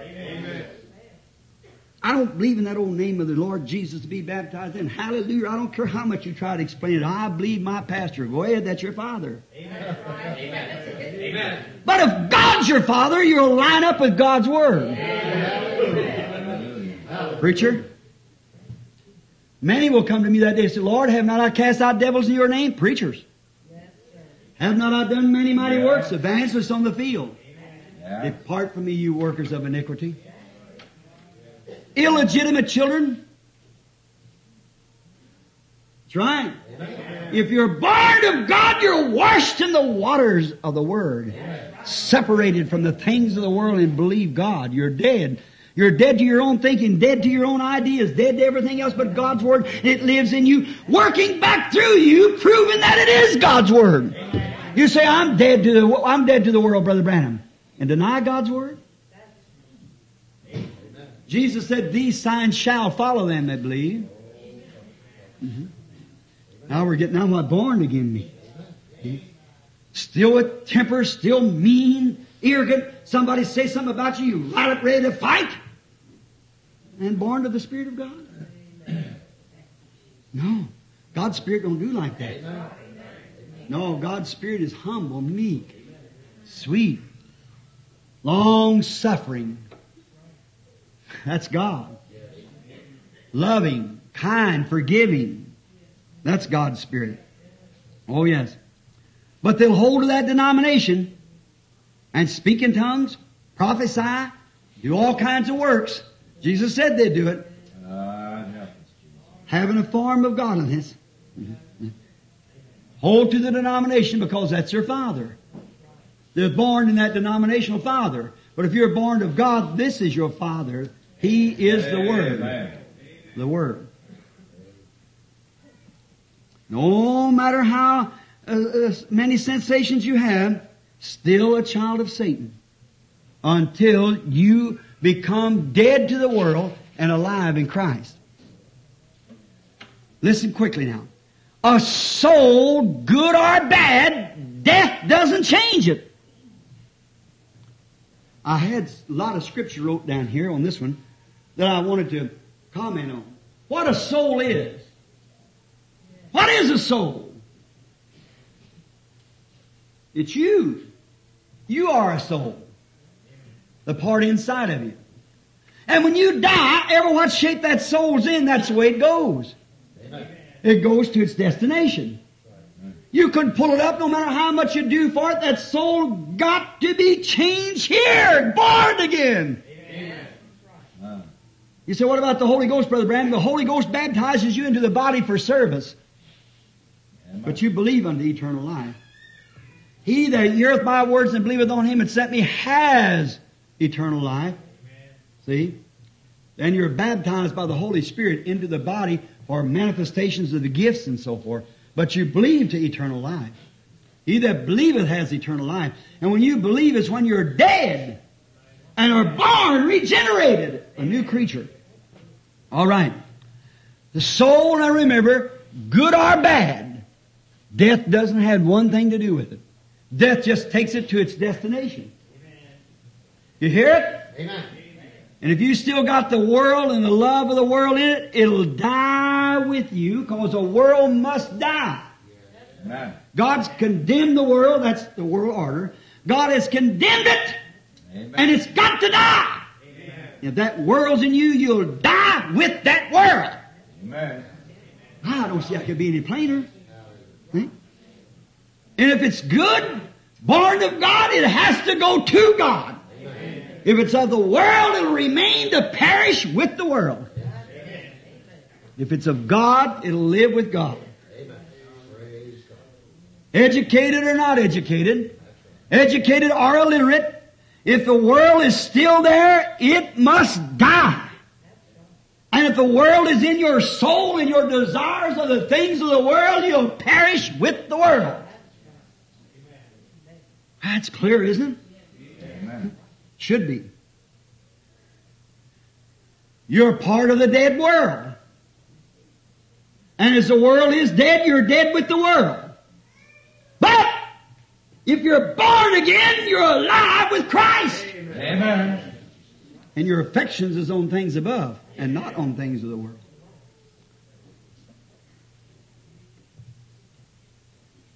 But if you are born again of the Spirit of God, you become a part of God and are eternal with Him. Then death cannot touch you when you're born again. You are eternal. You have changed from a creature of time to a creature of eternity. You have changed from death unto life. I'm talking about eternal. From eternal death to eternal life. If you're of the world, you die here with it. You love, the Bible said in John, if you love the world or the things of the world, it's because the love of God's not even in you. That's right. Oh, help. You can't love the world, and Jesus said you can't love God and mammon. Mammon is the world. Yes. You can't love the world and God at the same time. And he that says he loves me and keeps not my sayings, that's the Bible, is a liar, and the truth's not even in him. There you are. Oh, Branham Tabernacle. And all you good people, let's take inventory. This is New Year's. Let's start. Let's do something. Get the things of the world out of us. If it's still in there, let's get rid of it. Yes, sir. All right. People of today, I've got to hurry. People of today take all kinds of spirits. They go up and take a church spirit. They even take spirits that call themselves God spirits, born again, and deny the Word of God being true. Amen. Yes. Could you imagine the Spirit of God denying His own Word?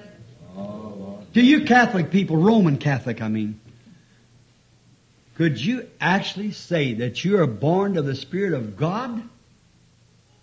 And take those dogmas, which is contrary to the Bible, and deny the Word of God? And say that you are the Spirit of God's in you, the Spirit that wrote this Bible would deny it? Oh, amen. That'd be me telling something and stand up and lying against it. God saying something and turn around and lie about it. When the Bible said it's impossible for God to lie. Amen. Because He's the very fountain of all truth.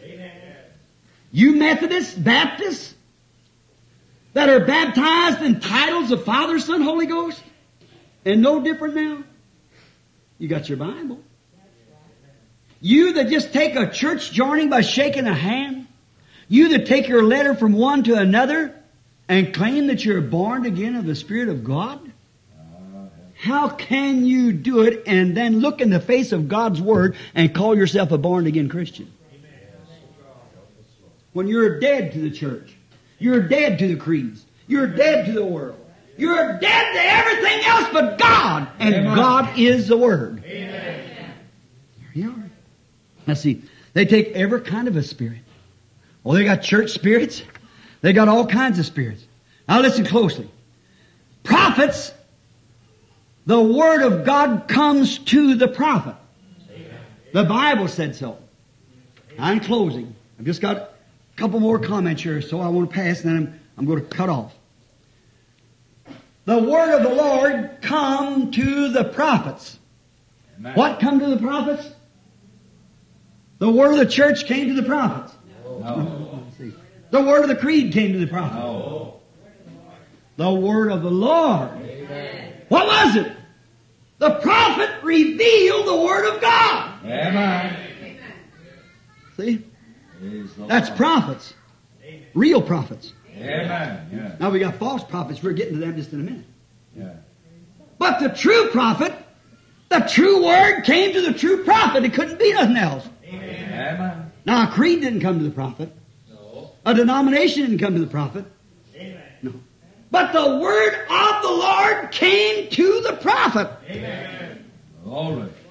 And he revealed it to the people.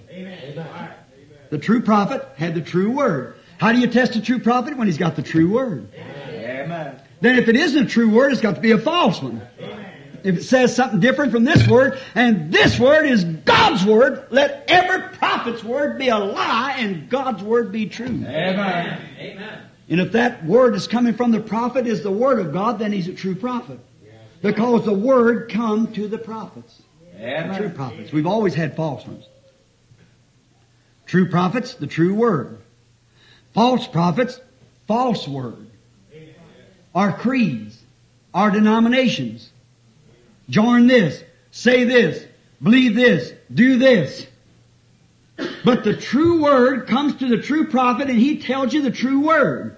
You follow that true Word and you get a true experience of the Word because the Word is made flesh in you and you become God's Son. And the Word of God is revolving right out of God into you because you are of His nature. His Spirit is in you and you'll do the works of God. Hallelujah. The Bible said so. Oh my, false prophets bring false words. What do? Have false sensations. False prophets keep enough of the true Word to be false. Amen. They used to didn't do it, but the Bible said, you want to put down a scripture on that? 2 Timothy 3, see? The false prophets has enough of the true Word to make it false.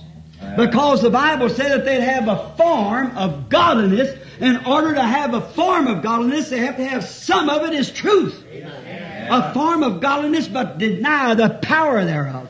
The power of what? To make you straighten up. Be a different. Amen. Serve God. Not go to dances and things of the world the Bible condemns. Not cut your hair like false prophets say that. Don't make any difference. Someone said not long ago, I believe I quoted it here before, I don't know, said, why in the world don't you leave them women and men alone? To me. Said, why? The people believe you to be a prophet. I said, I am not. But the people believe you to be. Why don't you teach them how to receive visions? How to do the works of God like that? I said, how can I teach them algebra when they don't know their ABCs? Amen. Amen. How can you take a child out of kindergarten and give him a college education today? Teach him square root measure. How can you do it when you don't know what ABC means? You know what ABC means? Always believe Christ. That's right. Don't believe the church, don't believe the creed, don't believe the doctrines, believe Christ. Why? To know Him. To know Him is life. Is that right? Not know His creed, you ain't got no creeds. Not to even know His Word. Not know His Word, you got to know Him. Oh, glory. Know Him as your Savior and new birth. Like Jesus said to Nicodemus, if you can't believe earthly things that I tell you, how could you believe heavenly things? How do you go to believe spiritual things of entering into the Spirit and knowing and seeing visions and things like that to set a school in order like that when they don't even believe earthly things. Can't even believe to wear clothes right. Can't even believe to quit their smoking, quit their lying. Lay their temper aside and all them things. Do all these things there. Quit lusting. How can you teach people to enter into the Spirit when they got all those things still hanging on them? Yes. Oh my. False prophets has false words, creeds, denominations, sensations. Oh, bless God, only thing you have to do. You want to wear Elijah's garment? Glory to God. Only thing you have to do is just be blank in your mind. Don't think of a thing and say, oh, fill me, fill me, fill me. The devil will sure do it. And then you rely upon that. Ooh, it run all over me, Brother Branham. I felt it. Ooh, glory to God, hallelujah. Jumping up and down like that. Oh, I got it. And live like you live. Amen. By their fruits you shall know them. Amen. Not sensations. Oh, brother, you want to receive the Holy Ghost? Just get out the altar and say, glory, glory, glory, glory, glory, until you speak in tongues. Go back out and live any kind of a lie. Lie, steal. When they tell you about being baptized in the name of Jesus Christ, that's fanaticism. My church teaches different. And say that you're born again. Oh, Lord help you. Washed by the waters of the Word. Something wrong somewhere. You'll believe every word, just the way it's wrote here. We don't need, the Bible said it's of no private interpretation. God interpreted it, and this is the way it is. He worded his word here. Don't the Bible say, I'll be 2 Peter there, the Bible is of no private interpretation? Certainly. No private. It's wrote just the way it means it, right? Like that. Just believe it this way it's wrote here. It'll bring the same results. Now, false teachers will bring false births. Amen. True prophets will bring the Word, the birth of the Word. Amen. Christ. False prophets will bring false birth. The birth of churches. Amen. The birth of creeds. Yeah. The birth of denominations. And here you are, Pentecostal brother, false sensations. And tell a man he's got the Holy Ghost because he speaks with tongues. Amen. I've seen devils speak with tongues. Amen. Pencils lay down and write in unknown tongues. That don't mean a thing. It's got to be alive. Amen. By their fruit you shall know them. Oh, Brother Branham, do you believe in speaking in tongues? Yes, sir. You believe in shouting? Yes, sir. To be a Christian, I believe that. I believe God's Word. Amen. But if the life isn't there to back it up, get out there, stuffed shirt, glory to God, hallelujah. And then tell me that that's Christ?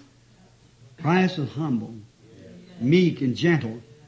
Go into a town and you have to be just brushed off the shoulders, and everything has to be just right, not a wrinkle in your suit, and you have to have the very best or you won't even come at all. Guaranteed so much money you can't have a meeting. Oh, my. All the denominations, they have to pat you on the back. There wasn't one of them patted him on the back. For he was the Word. Amen. Right. False. Keep enough of the true to make a form of godliness. And listen, I'm saying something here. I want you to listen. Them kind of false conceptions, you know what a false conception is? Lead millions of people to a false birth. Amen. False teachers. Amen. Lead the people to believe in a sensation. Because you jerked all over. You got it. Oh, because you got a real funny feeling went over you. You seen lights in front of you and got blind and staggered. That's Elijah's jacket put on you. That's right. You got it. Oh, you know what you are? You're a manifested son of God. Where do you find yourself? Defeated. Right. Glory to God. I went one night and I had a dream. Oh, yes. Oh, I seen this, that, yeah. Don't you believe in dreams? Yes, sir. I certainly do. But if that dream didn't back up God's Word, then it's wrong. Amen. This is the truth here. Stay in this. Amen. Yes, sir. Lead million to false birth. Just think. I got a piece of paper I was going to bring with me. Where that the ecumenical father of all the Greek Orthodox and Orthodox churches Let's talk with Pope John the 22nd. And he said, we may not see it in our generation, but the great brotherhood and the emerge of both Protestant and Catholic is coming together. I thought, praise God. Somebody cut down a paper, wrote to me like that. I believe it's Brother Norman. Somebody said, Brother Branham, it's later than we think. Look at today.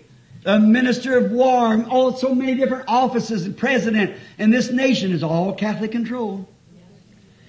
Listen, you say, well, they're Christians. To be Christian is to be like Christ, to have His Spirit. Is that right? Here's something rude, but I want to say it. If you called a hog a sheep, would it make him a sheep? Well, if you said, piggy, I'm just tired of you being a piggy. I want a lammy. So I'm going to take you out here and I'm going to scrub you all up and I'm going to wash your teeth and I'm going to comb your hair down and I'm going to make you a little lamb. I'm going to tie a little pink ribbon around your neck and you're going to be a little lambsy instead of a piggy. And you come and say, lambsy, lambsy, lambsy. He'll still go, oink, oink. Turn him loose in a pig pen, he'll eat all the slop he can get. Right? It isn't sprinkling him. It isn't putting him in water. No. It's a death and a birth. Yes, sir. Say, I ain't going to feed you nothing but alfalfa. I'm going to feed you sheep food. Still feed him alfalfa. He's still a pig. That's all. Is that right? Amen. Certainly it's right. Amen. Why, sure. He's a pig because his nature's a pig. Amen. And if you love the world or the things of the world, you're still a pig. Amen. Right. It takes the power of God to transform that soul. Amen. Praise the Lord. Die, pig. Lay your pig habits on the altar. Yes. Lay yourself on there and let God's sacrifice be a fire of judgment come down and consume you as a pig. Praise the Lord. And rebirth you as a lamb. Yes. Then you won't eat no slop. Amen. You couldn't. Your gastronomics won't digest it. You're not right. It certainly won't make him a pig to say, or make him a lamb to say he's the lamb. So a person called a Christian by some creed or some sensation, you say, glory to God, Brother Branham. I danced in the Spirit all night that night. I spoke in tongues, oh my, Brother Branham. I'm talking to Pentecostals now. Yeah. I danced in the Spirit. Oh, I had sensations, everything like that. I tell you right now, don't you go talk to me about that there Jesus name stuff. Come on, piggy. You're still a pig. That's all. My sheep hear my word.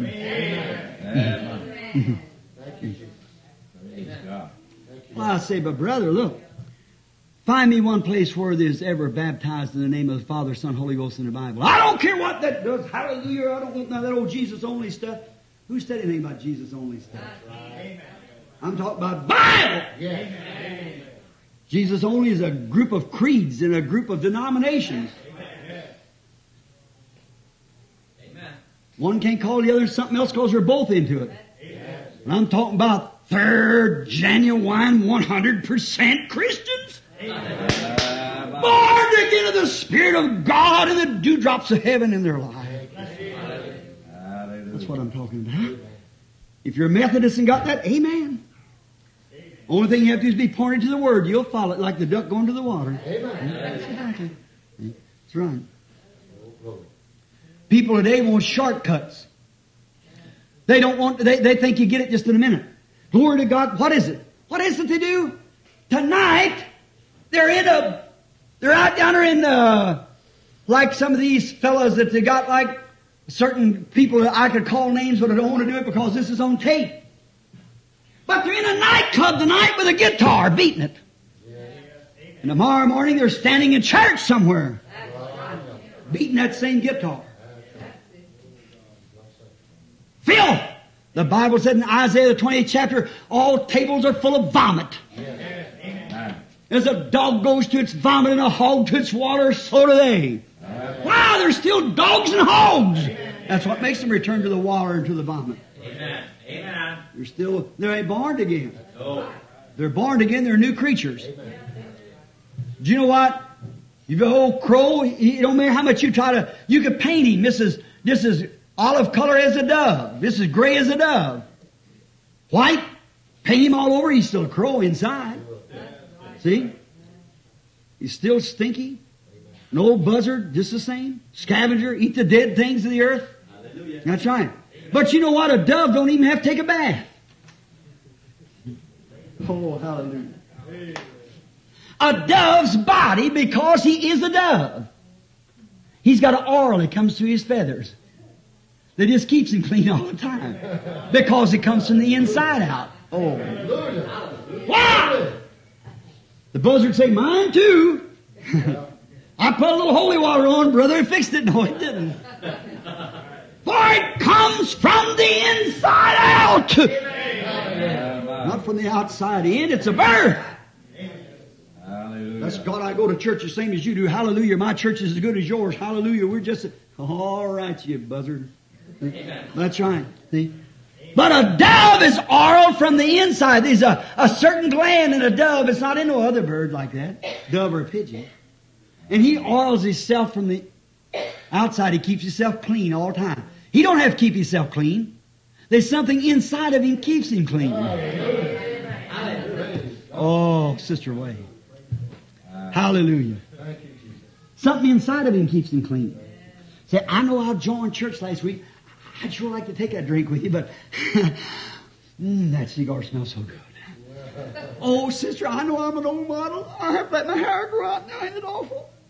You know that pretty little dresses I used to wear, and everybody go, I have to take it off now. You know, I joined church last week. You miserable wretch. Amen. Amen. All the holy water in the world couldn't clean you. Amen. But brother, when you got something inside of you, it just washes it away all the time. You just stand still and it washes. You don't have to tell a sheep you've got to manufacture. That's what's the matter with the Pentecostal people today. That's what's the matter with all Christendom. It's trying to manufacture something. A sheep isn't asked to manufacture wool. He bears wool. You bear the fruits of the Spirit. You don't say, glory to God, I have to get black in the face, I have to do this, I have to have sensation, I have to dance in the Spirit, and I got it. No. Just get born again, and it actually takes place itself. You don't say, shall I study all night? Shall I do this? Shall I do that? Shall I join this? And shall I make this creed? Shall I do these penance? No. Just die, that's all.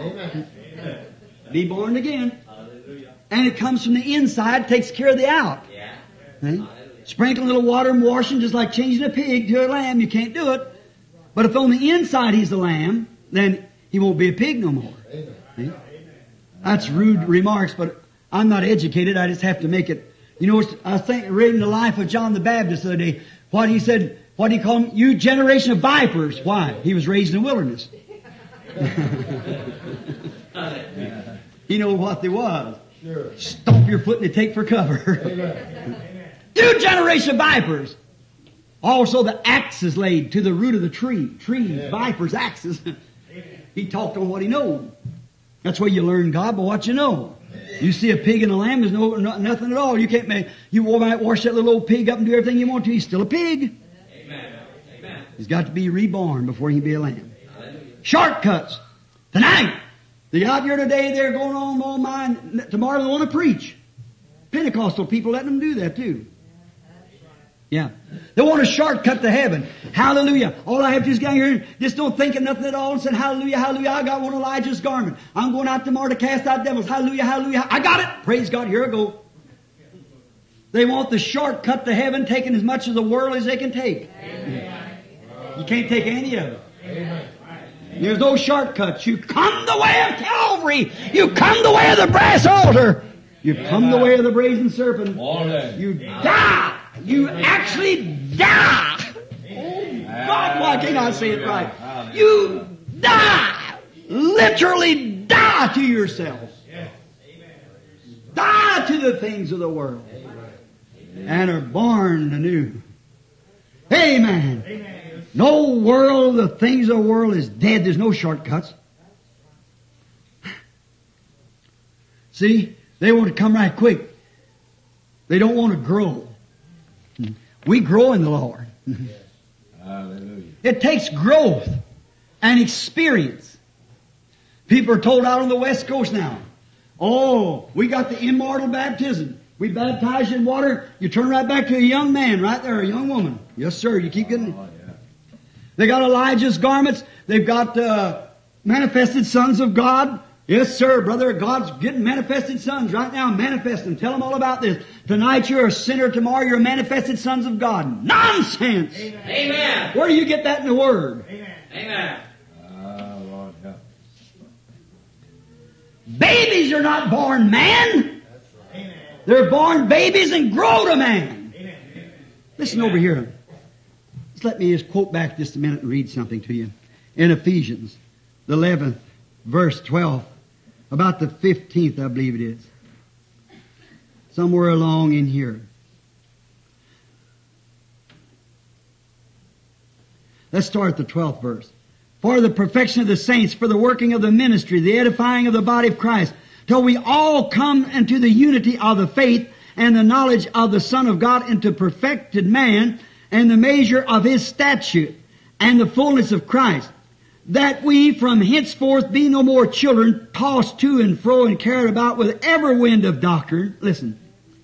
And what doctrine? By the sleight of man and cunning crafts, whereby they lay in wait to deceive you, but speaking the truth in love. And wait, what? Speaking the truth, He is the truth, in love. Listen.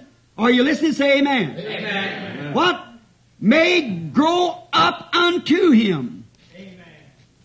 Amen. What? Tomorrow? No. Grow up to Him. Grow up unto Him, which is the head, even Christ. Amen. Growing up unto Him. Amen. Oh, I remember the first sermon I preached. I got up there and I thought I did real well. And all the old ladies sat around and they cried a little bit, and said, "Oh, what a wonderful boy." The old pastor, Dr. Davis, was an old lawyer. I went down and he said, "I want to see you down at the house." I said, "All right." I walked in the next day, all swelled out. I said, "How do you do, Dr. Davis?" The rottenest I ever heard. I said, "What?" He said, "The worst I ever heard." Oh, I said, "Brother Davis, everybody was crying." He said, "Yes. They cry at funerals, cry at births, everything else." He said, "What it is, Billy, you never quoted one bit of God's Word. You talked about some mother that had gone on or something like this and got everybody to crying. Said, you're not born again upon things and sensations of this earth. You're born by the Word." Amen. He said, "Billy, he cut the wind right out of me." I'm glad he did. See? Not jumping up and down hollering, that isn't it. It's the Word that makes alive. The Word's quickened, not experiences, the Word. He said, "I remember the first case I tried, Billy." He said, "I beat on the rail," and I said, "Look at this poor woman." Oh, he said, "Look at how she looked at her husband's mistreated her." And said, I cried a little and picked up my handkerchief and I acted just like the rest of the lawyers. Said, I thought I'd go through the same emotion. Said, "Judge, Your Honor, why don't you give her a divorce? Look at there. She says her husband beat her back across the back." He couldn't even sit under any clothes. They beat her across the back. He said, "Why won't you give her?" The old judge just sat there. Looked. Directly the old attorney sitting across on the other side had grown up.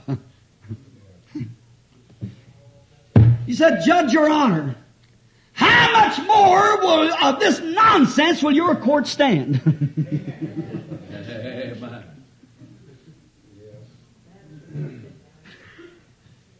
Just a lot of carrying on.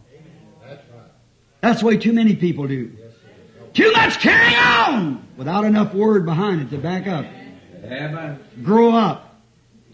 Oh, he danced in the Spirit last night, Brother Branham. He's all right. Don't make him all right to me.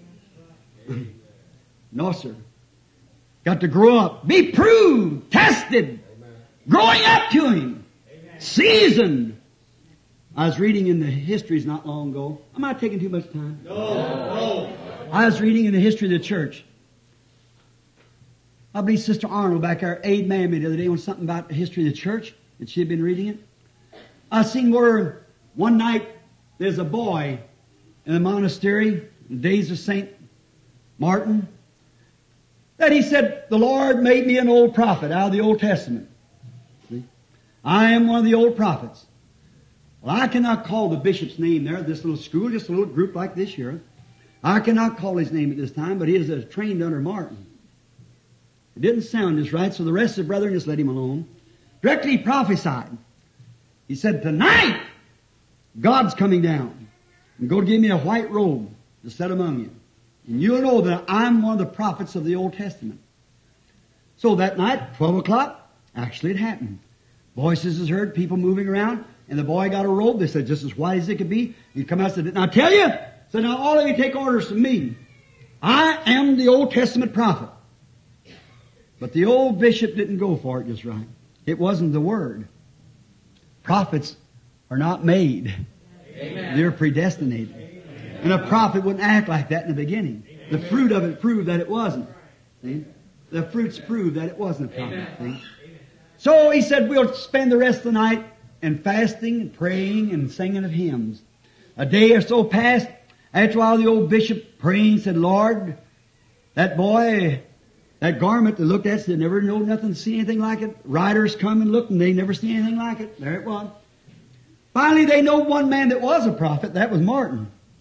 They said, "All right, one thing now you do to prove to us, scripturally, you're wrong.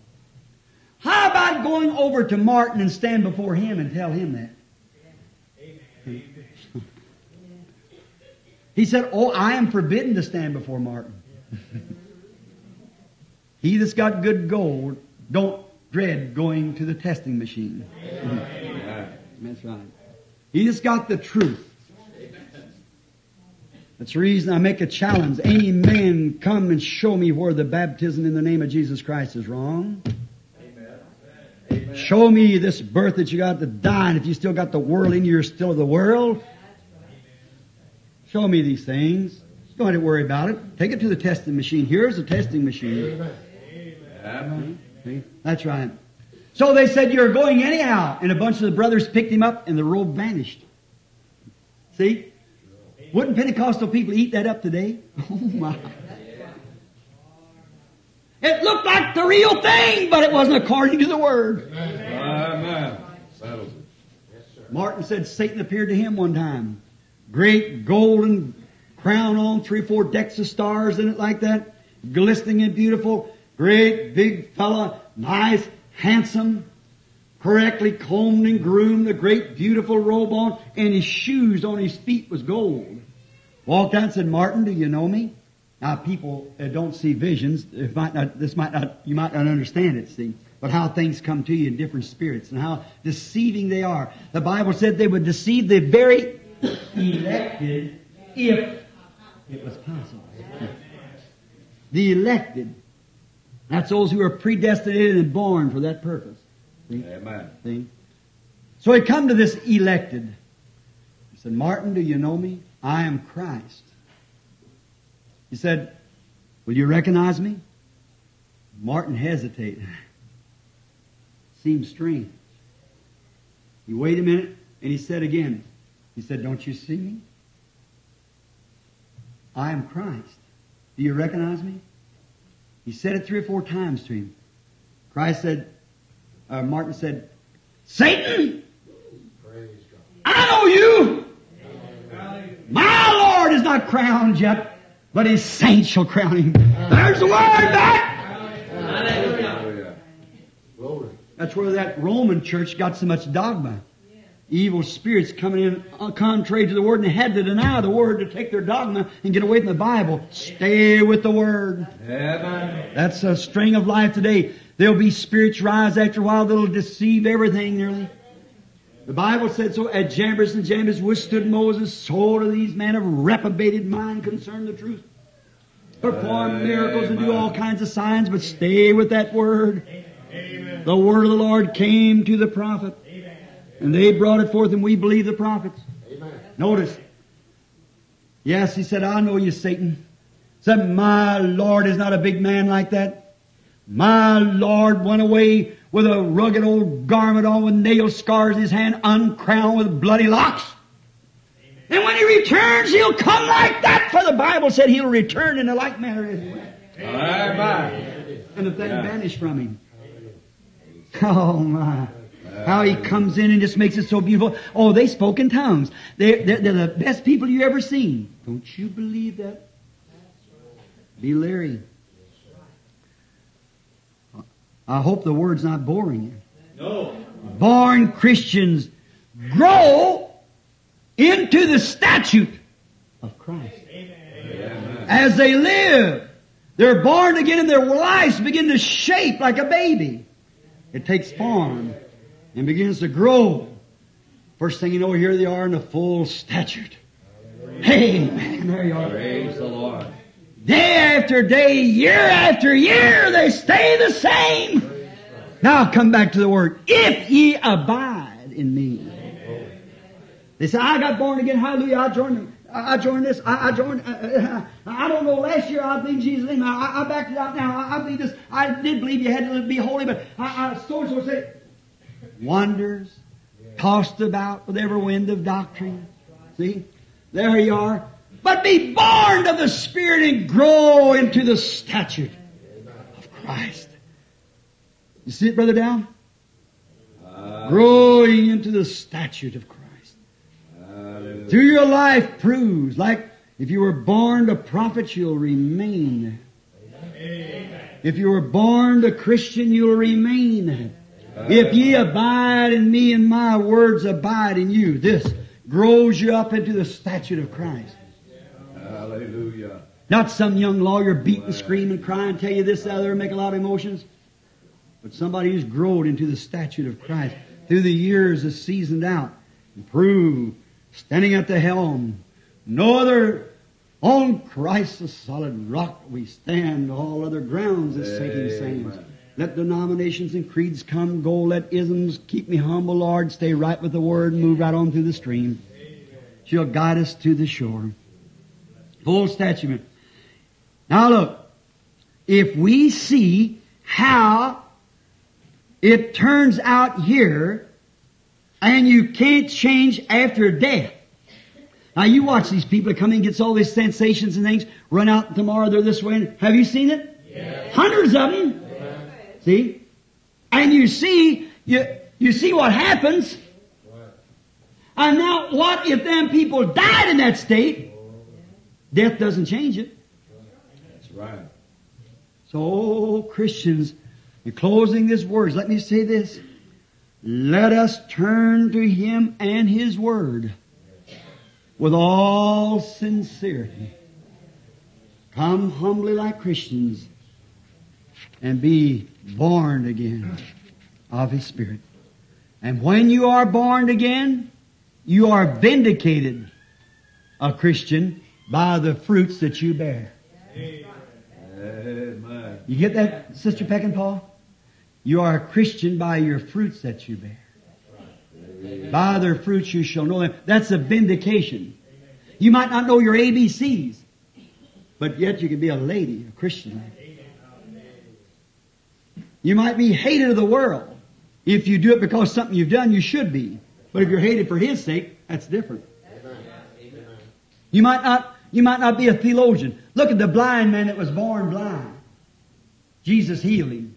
He had been born from birth. He didn't even have eyeballs. And Jesus made him well. Healed him. And when that man came to see, and the Pharisees questioned him, said, who was he? They couldn't deny that something had been done. Now the man was not a theologian. He couldn't argue like preachers would do, little technical things. He couldn't explain to him. He didn't know the Testament. He didn't know how the Messiah is to be born and the works He was to do. The man didn't know it. He wasn't a theologian. But what did he do? They said, give God praise. We are theologians and we know He's a sinner. Amen. Now the man couldn't deny their word. But here's what he did say. In other words, if he is a sinner and does this, and what's the matter with you fellas? Amen. What's the matter with you all? He said, whether he's a sinner or not, I don't know. I can't say that. But this one thing I do know. Worrying I was once blind, I now see. Amen. What was he doing? He was vindicated. That's right. He was being vindicated. Something had happened to him. His being was changed from darkness to light, from blind to sight. And a man that's born of the Spirit of God, that once had a form of godliness to deny the word thereof and the power thereof, and to say the days of miracles is past, when he's born again, he might not be a scholar, he might not be able to explain it, but he believes it. Oh, praise the Lord. Like if my colored brethren and sisters here forgive me for saying this, a good old colored brother down south, they told a little story of him, said he was packing the Bible and he couldn't even read his name. And he said, Mose, why do you pack that Bible? He said, it's the Word of God. He said, do you believe it? He said, yes, I sure do believe it. Said, I believe it from kiver to kiver and believe the kiver also because it's got Holy Bible wrote on it. Said, how do you know it's a Holy Bible? Said, how do you know it is? He said, I just believes it. That's all. That's all he had to have. He just believed it. He didn't know why, but he believed it. Amen. They said to him, Mose, would you do anything that Bible said do? Yes, sir. He said, if the Bible said so, I'd do it. There you are. Amen. He said, all right, Mose. He said, now, that stone fence there, if the Lord told you to jump through that stone fence, how'd you jump through the stone fence? He says, does the Bible say for Moses to jump through that stone fence? He said, but what if God would speak to you and tell you to jump through the stone fence? He said, if it was God and He told me to jump, I'd jump. Amen.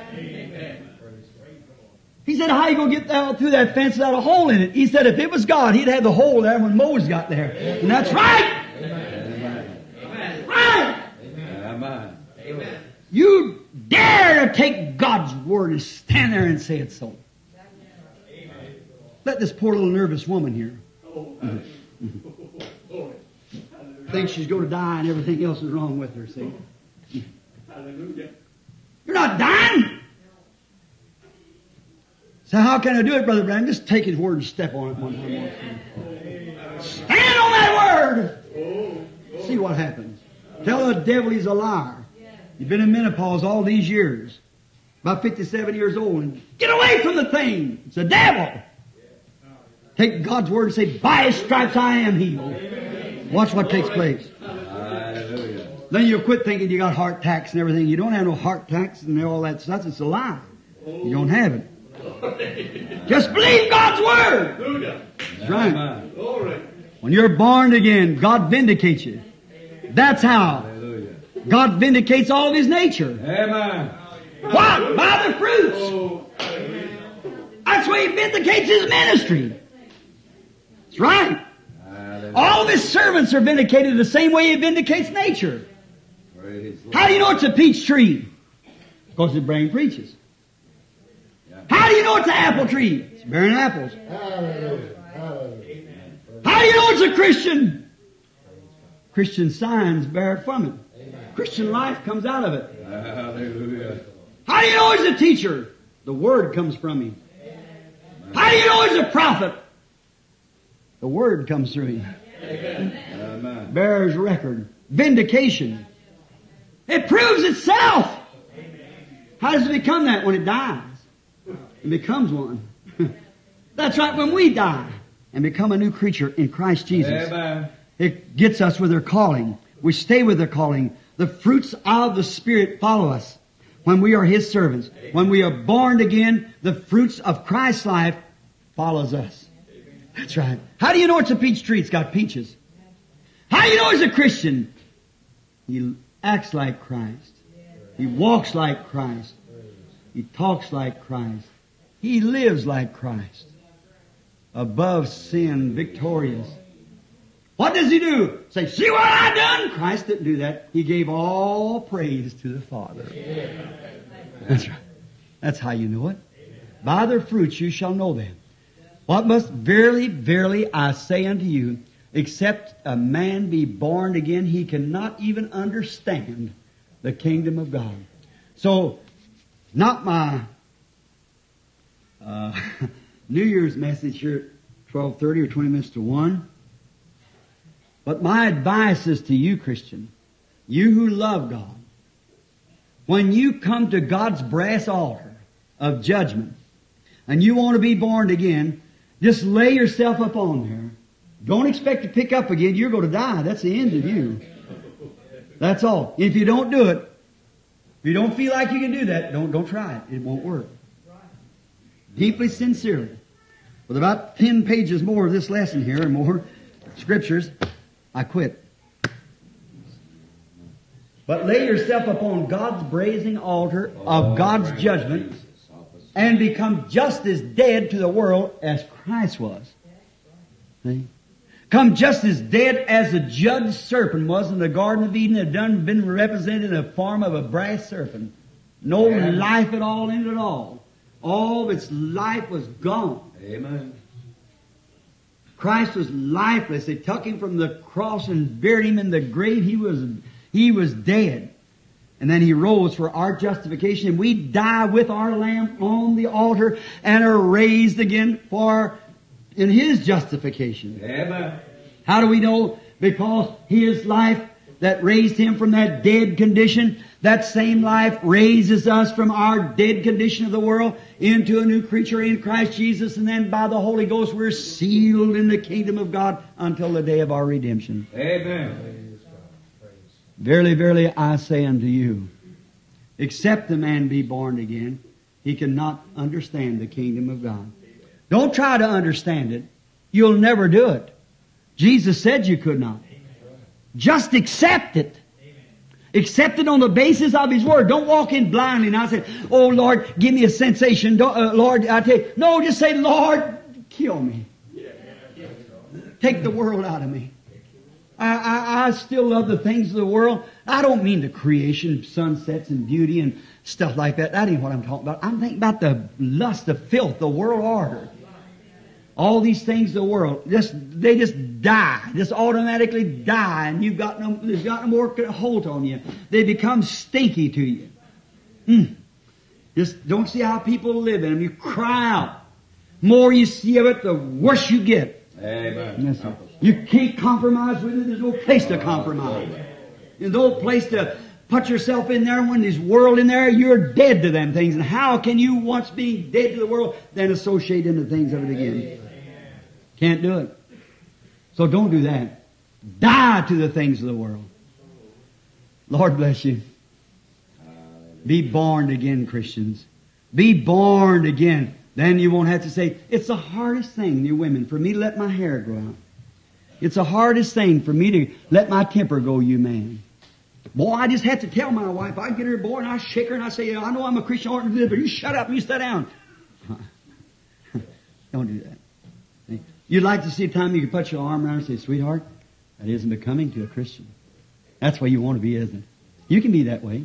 And when a man slaps you on one side of the face, you don't have to cut him down with a pocket knife.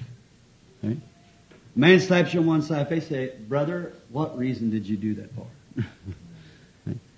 There you are. That's Christianity. When somebody says something evil about you, instead of just trying to make a big show of it, slip off somewhere and say, Heavenly Father, the man is a mortal. I pray that you take that spirit out of him. Don't let him do that. Pray save his life. Don't say, Lord, I know I ought to say it. Well, you might not say it with your lips, but mean it in your heart. See? It's your heart. It's what counts. When you're born again in the Spirit of God, you actually love everybody. Now, you don't love their ways and things like that. You don't want to partake of it. No, sir. Stay away from the things of the world. But you just keep yourself spotless.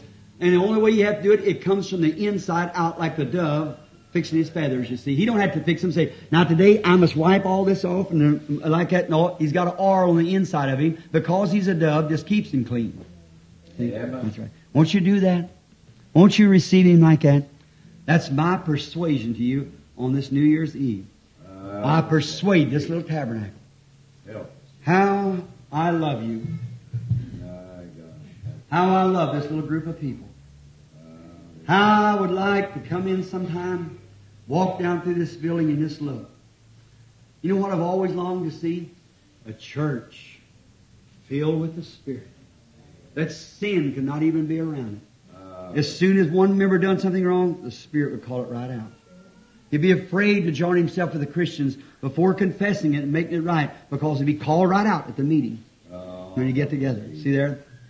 Wouldn't that be lovely? Then the unclean come in and sit down among them. The first thing you know, the Holy Spirit speaks in such a way that reveals the secrets of their heart.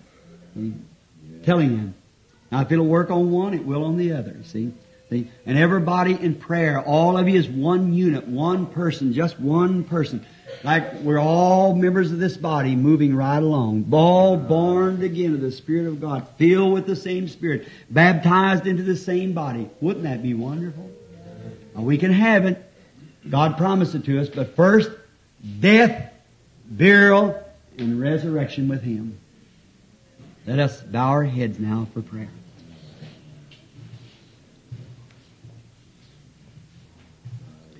There's some handkerchiefs laying here also. Holy God, we realize, Lord, that the sacredness of standing in this spot. We realize that we are in the house of God. We are in associating with the body of Christ, which is the house of God. The members of the body are assembled together. There's one coming from one place and one another, gathering together. And today, on this Sunday school lesson, it's been long, drawn out. But Father, I believe that it's ordained of you that it should be this way, that we might understand what birth and resurrection means. What it means to be born again. We have to first, things first. We have to die in order to be born again. You never change your laws. The law of nature still provides. The law of nature is that any seed must first die in order to be born again. And we realize that we too must die in order to be born again. And so many, Lord, today I pray you forgive us. So many as depended upon certain experiences they had, that they claim they're born again. But the fruits of their life shows that they were brought on the wrong tree. That was my reason, Father, as this morning asking if Brother Neville spoke to me to bring a message I just teach Sunday school. And therefore, Father, I've done it with love and with all my heart, that the people might know that not rest upon some little experience they had, but to rest solemnly on their day-by-day life. How they live in the times when they're in the church, and how they live when the great strain comes on the outside. Do they flee to the cross for help when trouble arises? Or do they walk in their own spirit, own thoughts? Do they rile back when they're riled upon? That's this question, Father. And when we see that it's totally impossible for any of us to save the other, that God has made an appropriated way, a all-sufficient sacrifice, and it's the only way that we can come, not by any church, any creed, any denomination, any sensation, but by the way of Christ as the first man, the righteous died. He died on the altar with His Lamb.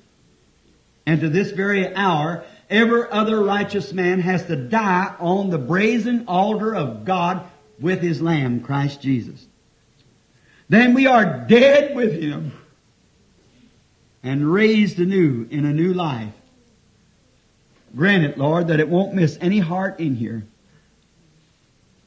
Let us think it over today, Lord, as we return this afternoon. again at 7:30 to begin here a series of meetings and preaching tonight.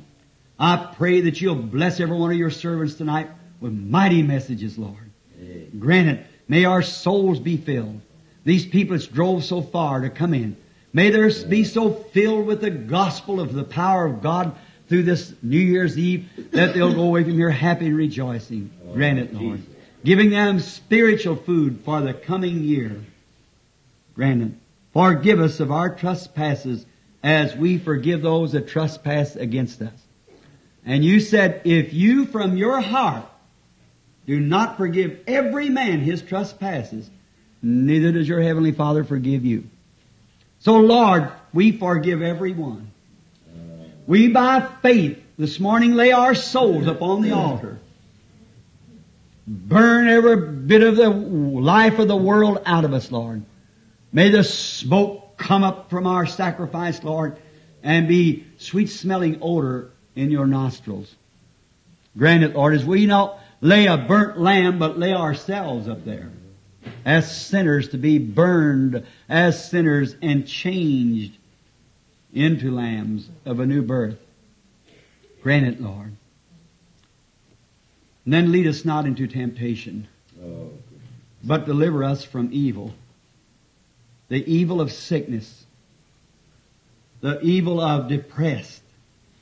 Heal every one that's in the building this morning. Every sick person may be healed today, Lord. I speak these words in the name of the Lord Jesus, that the mountains that lays before the people, may they all be moved today. If it's sickness, if it's lust, if it's passions, if it's anything in the world, may it move out of the way. Let the Word of God come in and be made manifest in their life. Deliver us from evil, Yes. for thine is the kingdom, Lord, and the power and the glory forever. Amen. I love Him. I love Him because He first loved me and purchased my salvation on Calvary.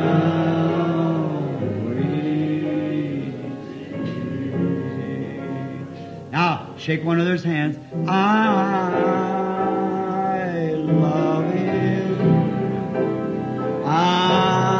Just turn right around and say, greetings, my brother, greetings. Because He first loved me and purchased my salvation on Calvary. Keep on. I want to thank each one of you for all your kindness this past year. I'll probably get my message tonight, the Lord willing, at 7:30. I want to thank Charlie and Nellie and Rodney and his wife for their kindness hunting season as is down there. They treat me as if I was their father or their brother. To all you people that's been so kind to me, thank you. Brother and Sister Dow and Brother Wright, also Brother Ben, all you people, Brother Palmer, you know, all of you from Georgia, all around, everywhere. Thank you. By the way, Margie's father, they called yesterday and said he was sick. Is Margie and Rodney here? They're not. How is the old fellow?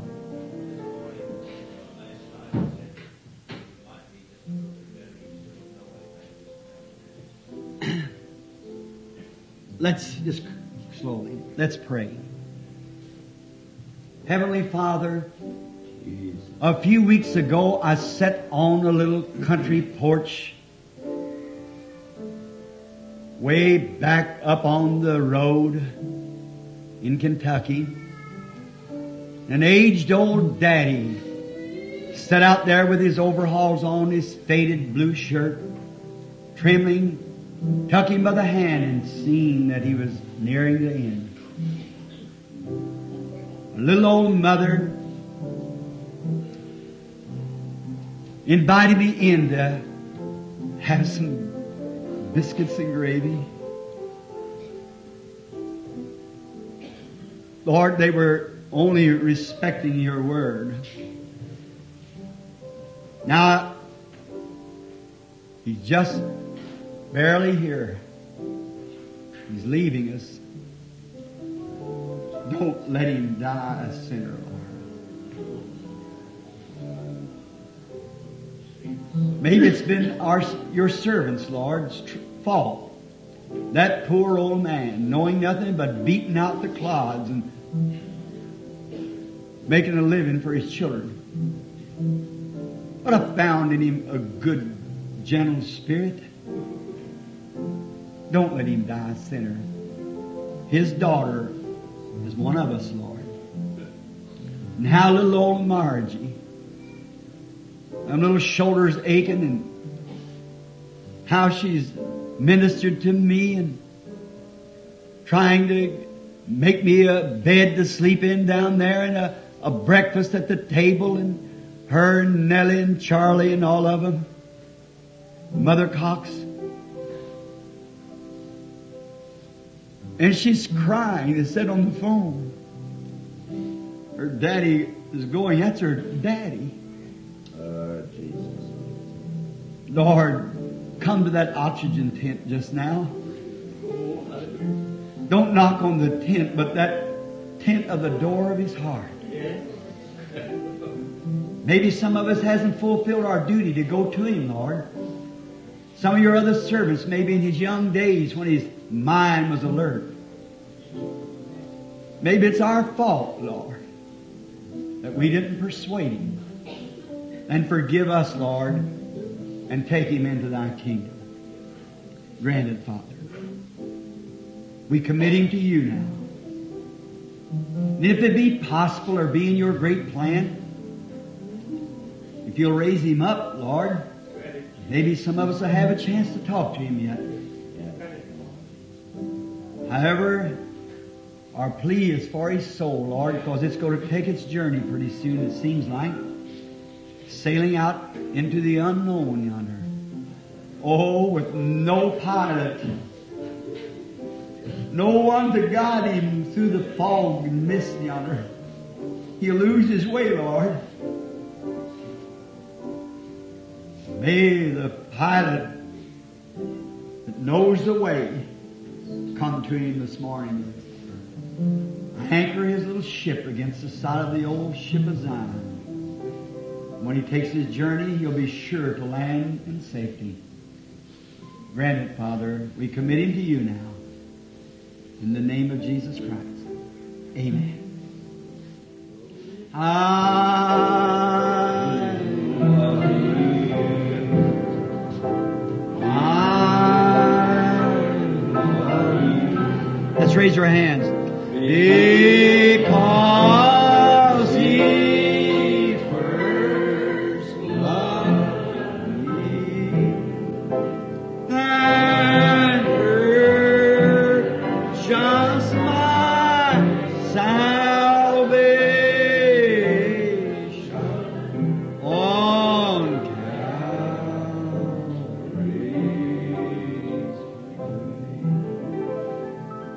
tree. Tonight I'll try to be a little quicker with the message as I was this morning. Now, slip away. I wish I could take you all up home with me. Give you all a good dinner. I'd sure do it if I could. But I hope that the Lord gives you a real meal, spiritually speaking, and His goodness and mercy, that you'll see it and grow into the full stature of Him that you love your Savior, Jesus Christ. Now, as we leave the building and stand for prayer dismissal, we want to sing our song and be sure that you obey it. Take the name of Jesus with you. I got an announcement. You go dismissal. We're going to make an announcement just in a moment. We got an announcement as soon as we sing your song. All right. Take the name of Jesus with you. Of sorrow and of woe. It will joy and comfort give you. Take it everywhere you go. Precious name. Oh, how sweet. Good and joy. Lord Jesus, heal these precious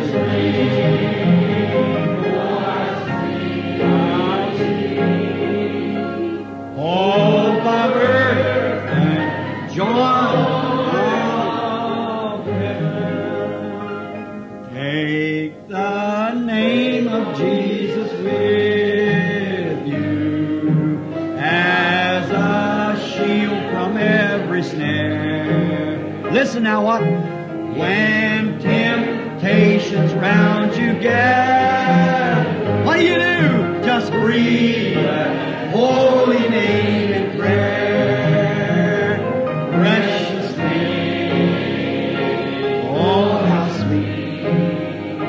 Oh, power and joy of heaven. Precious name. Precious name. Oh, how sweet. How sweet. Oh, power and joy of heaven. Now remember, I believe that Jesus Christ says this to every human being on His first doctrine. Except a man be born of the water, that's the Word, washing of the water by the Word, and of the Spirit, which is the Holy Spirit confirming the Word, he cannot see the kingdom of heaven. Do you believe that? Amen. Of the water, washing of the water by the Word and truth, He is the truth. Water and Spirit, the Spirit coming with the Word to confirm the Word, making God live in me. Amen. We cannot understand the kingdom of heaven until that's happened. Then when that begins to happen, we see the Word in us, born of the Word and of the Spirit, manifesting itself, leading me not away from the Word, the Spirit leads me to the Word.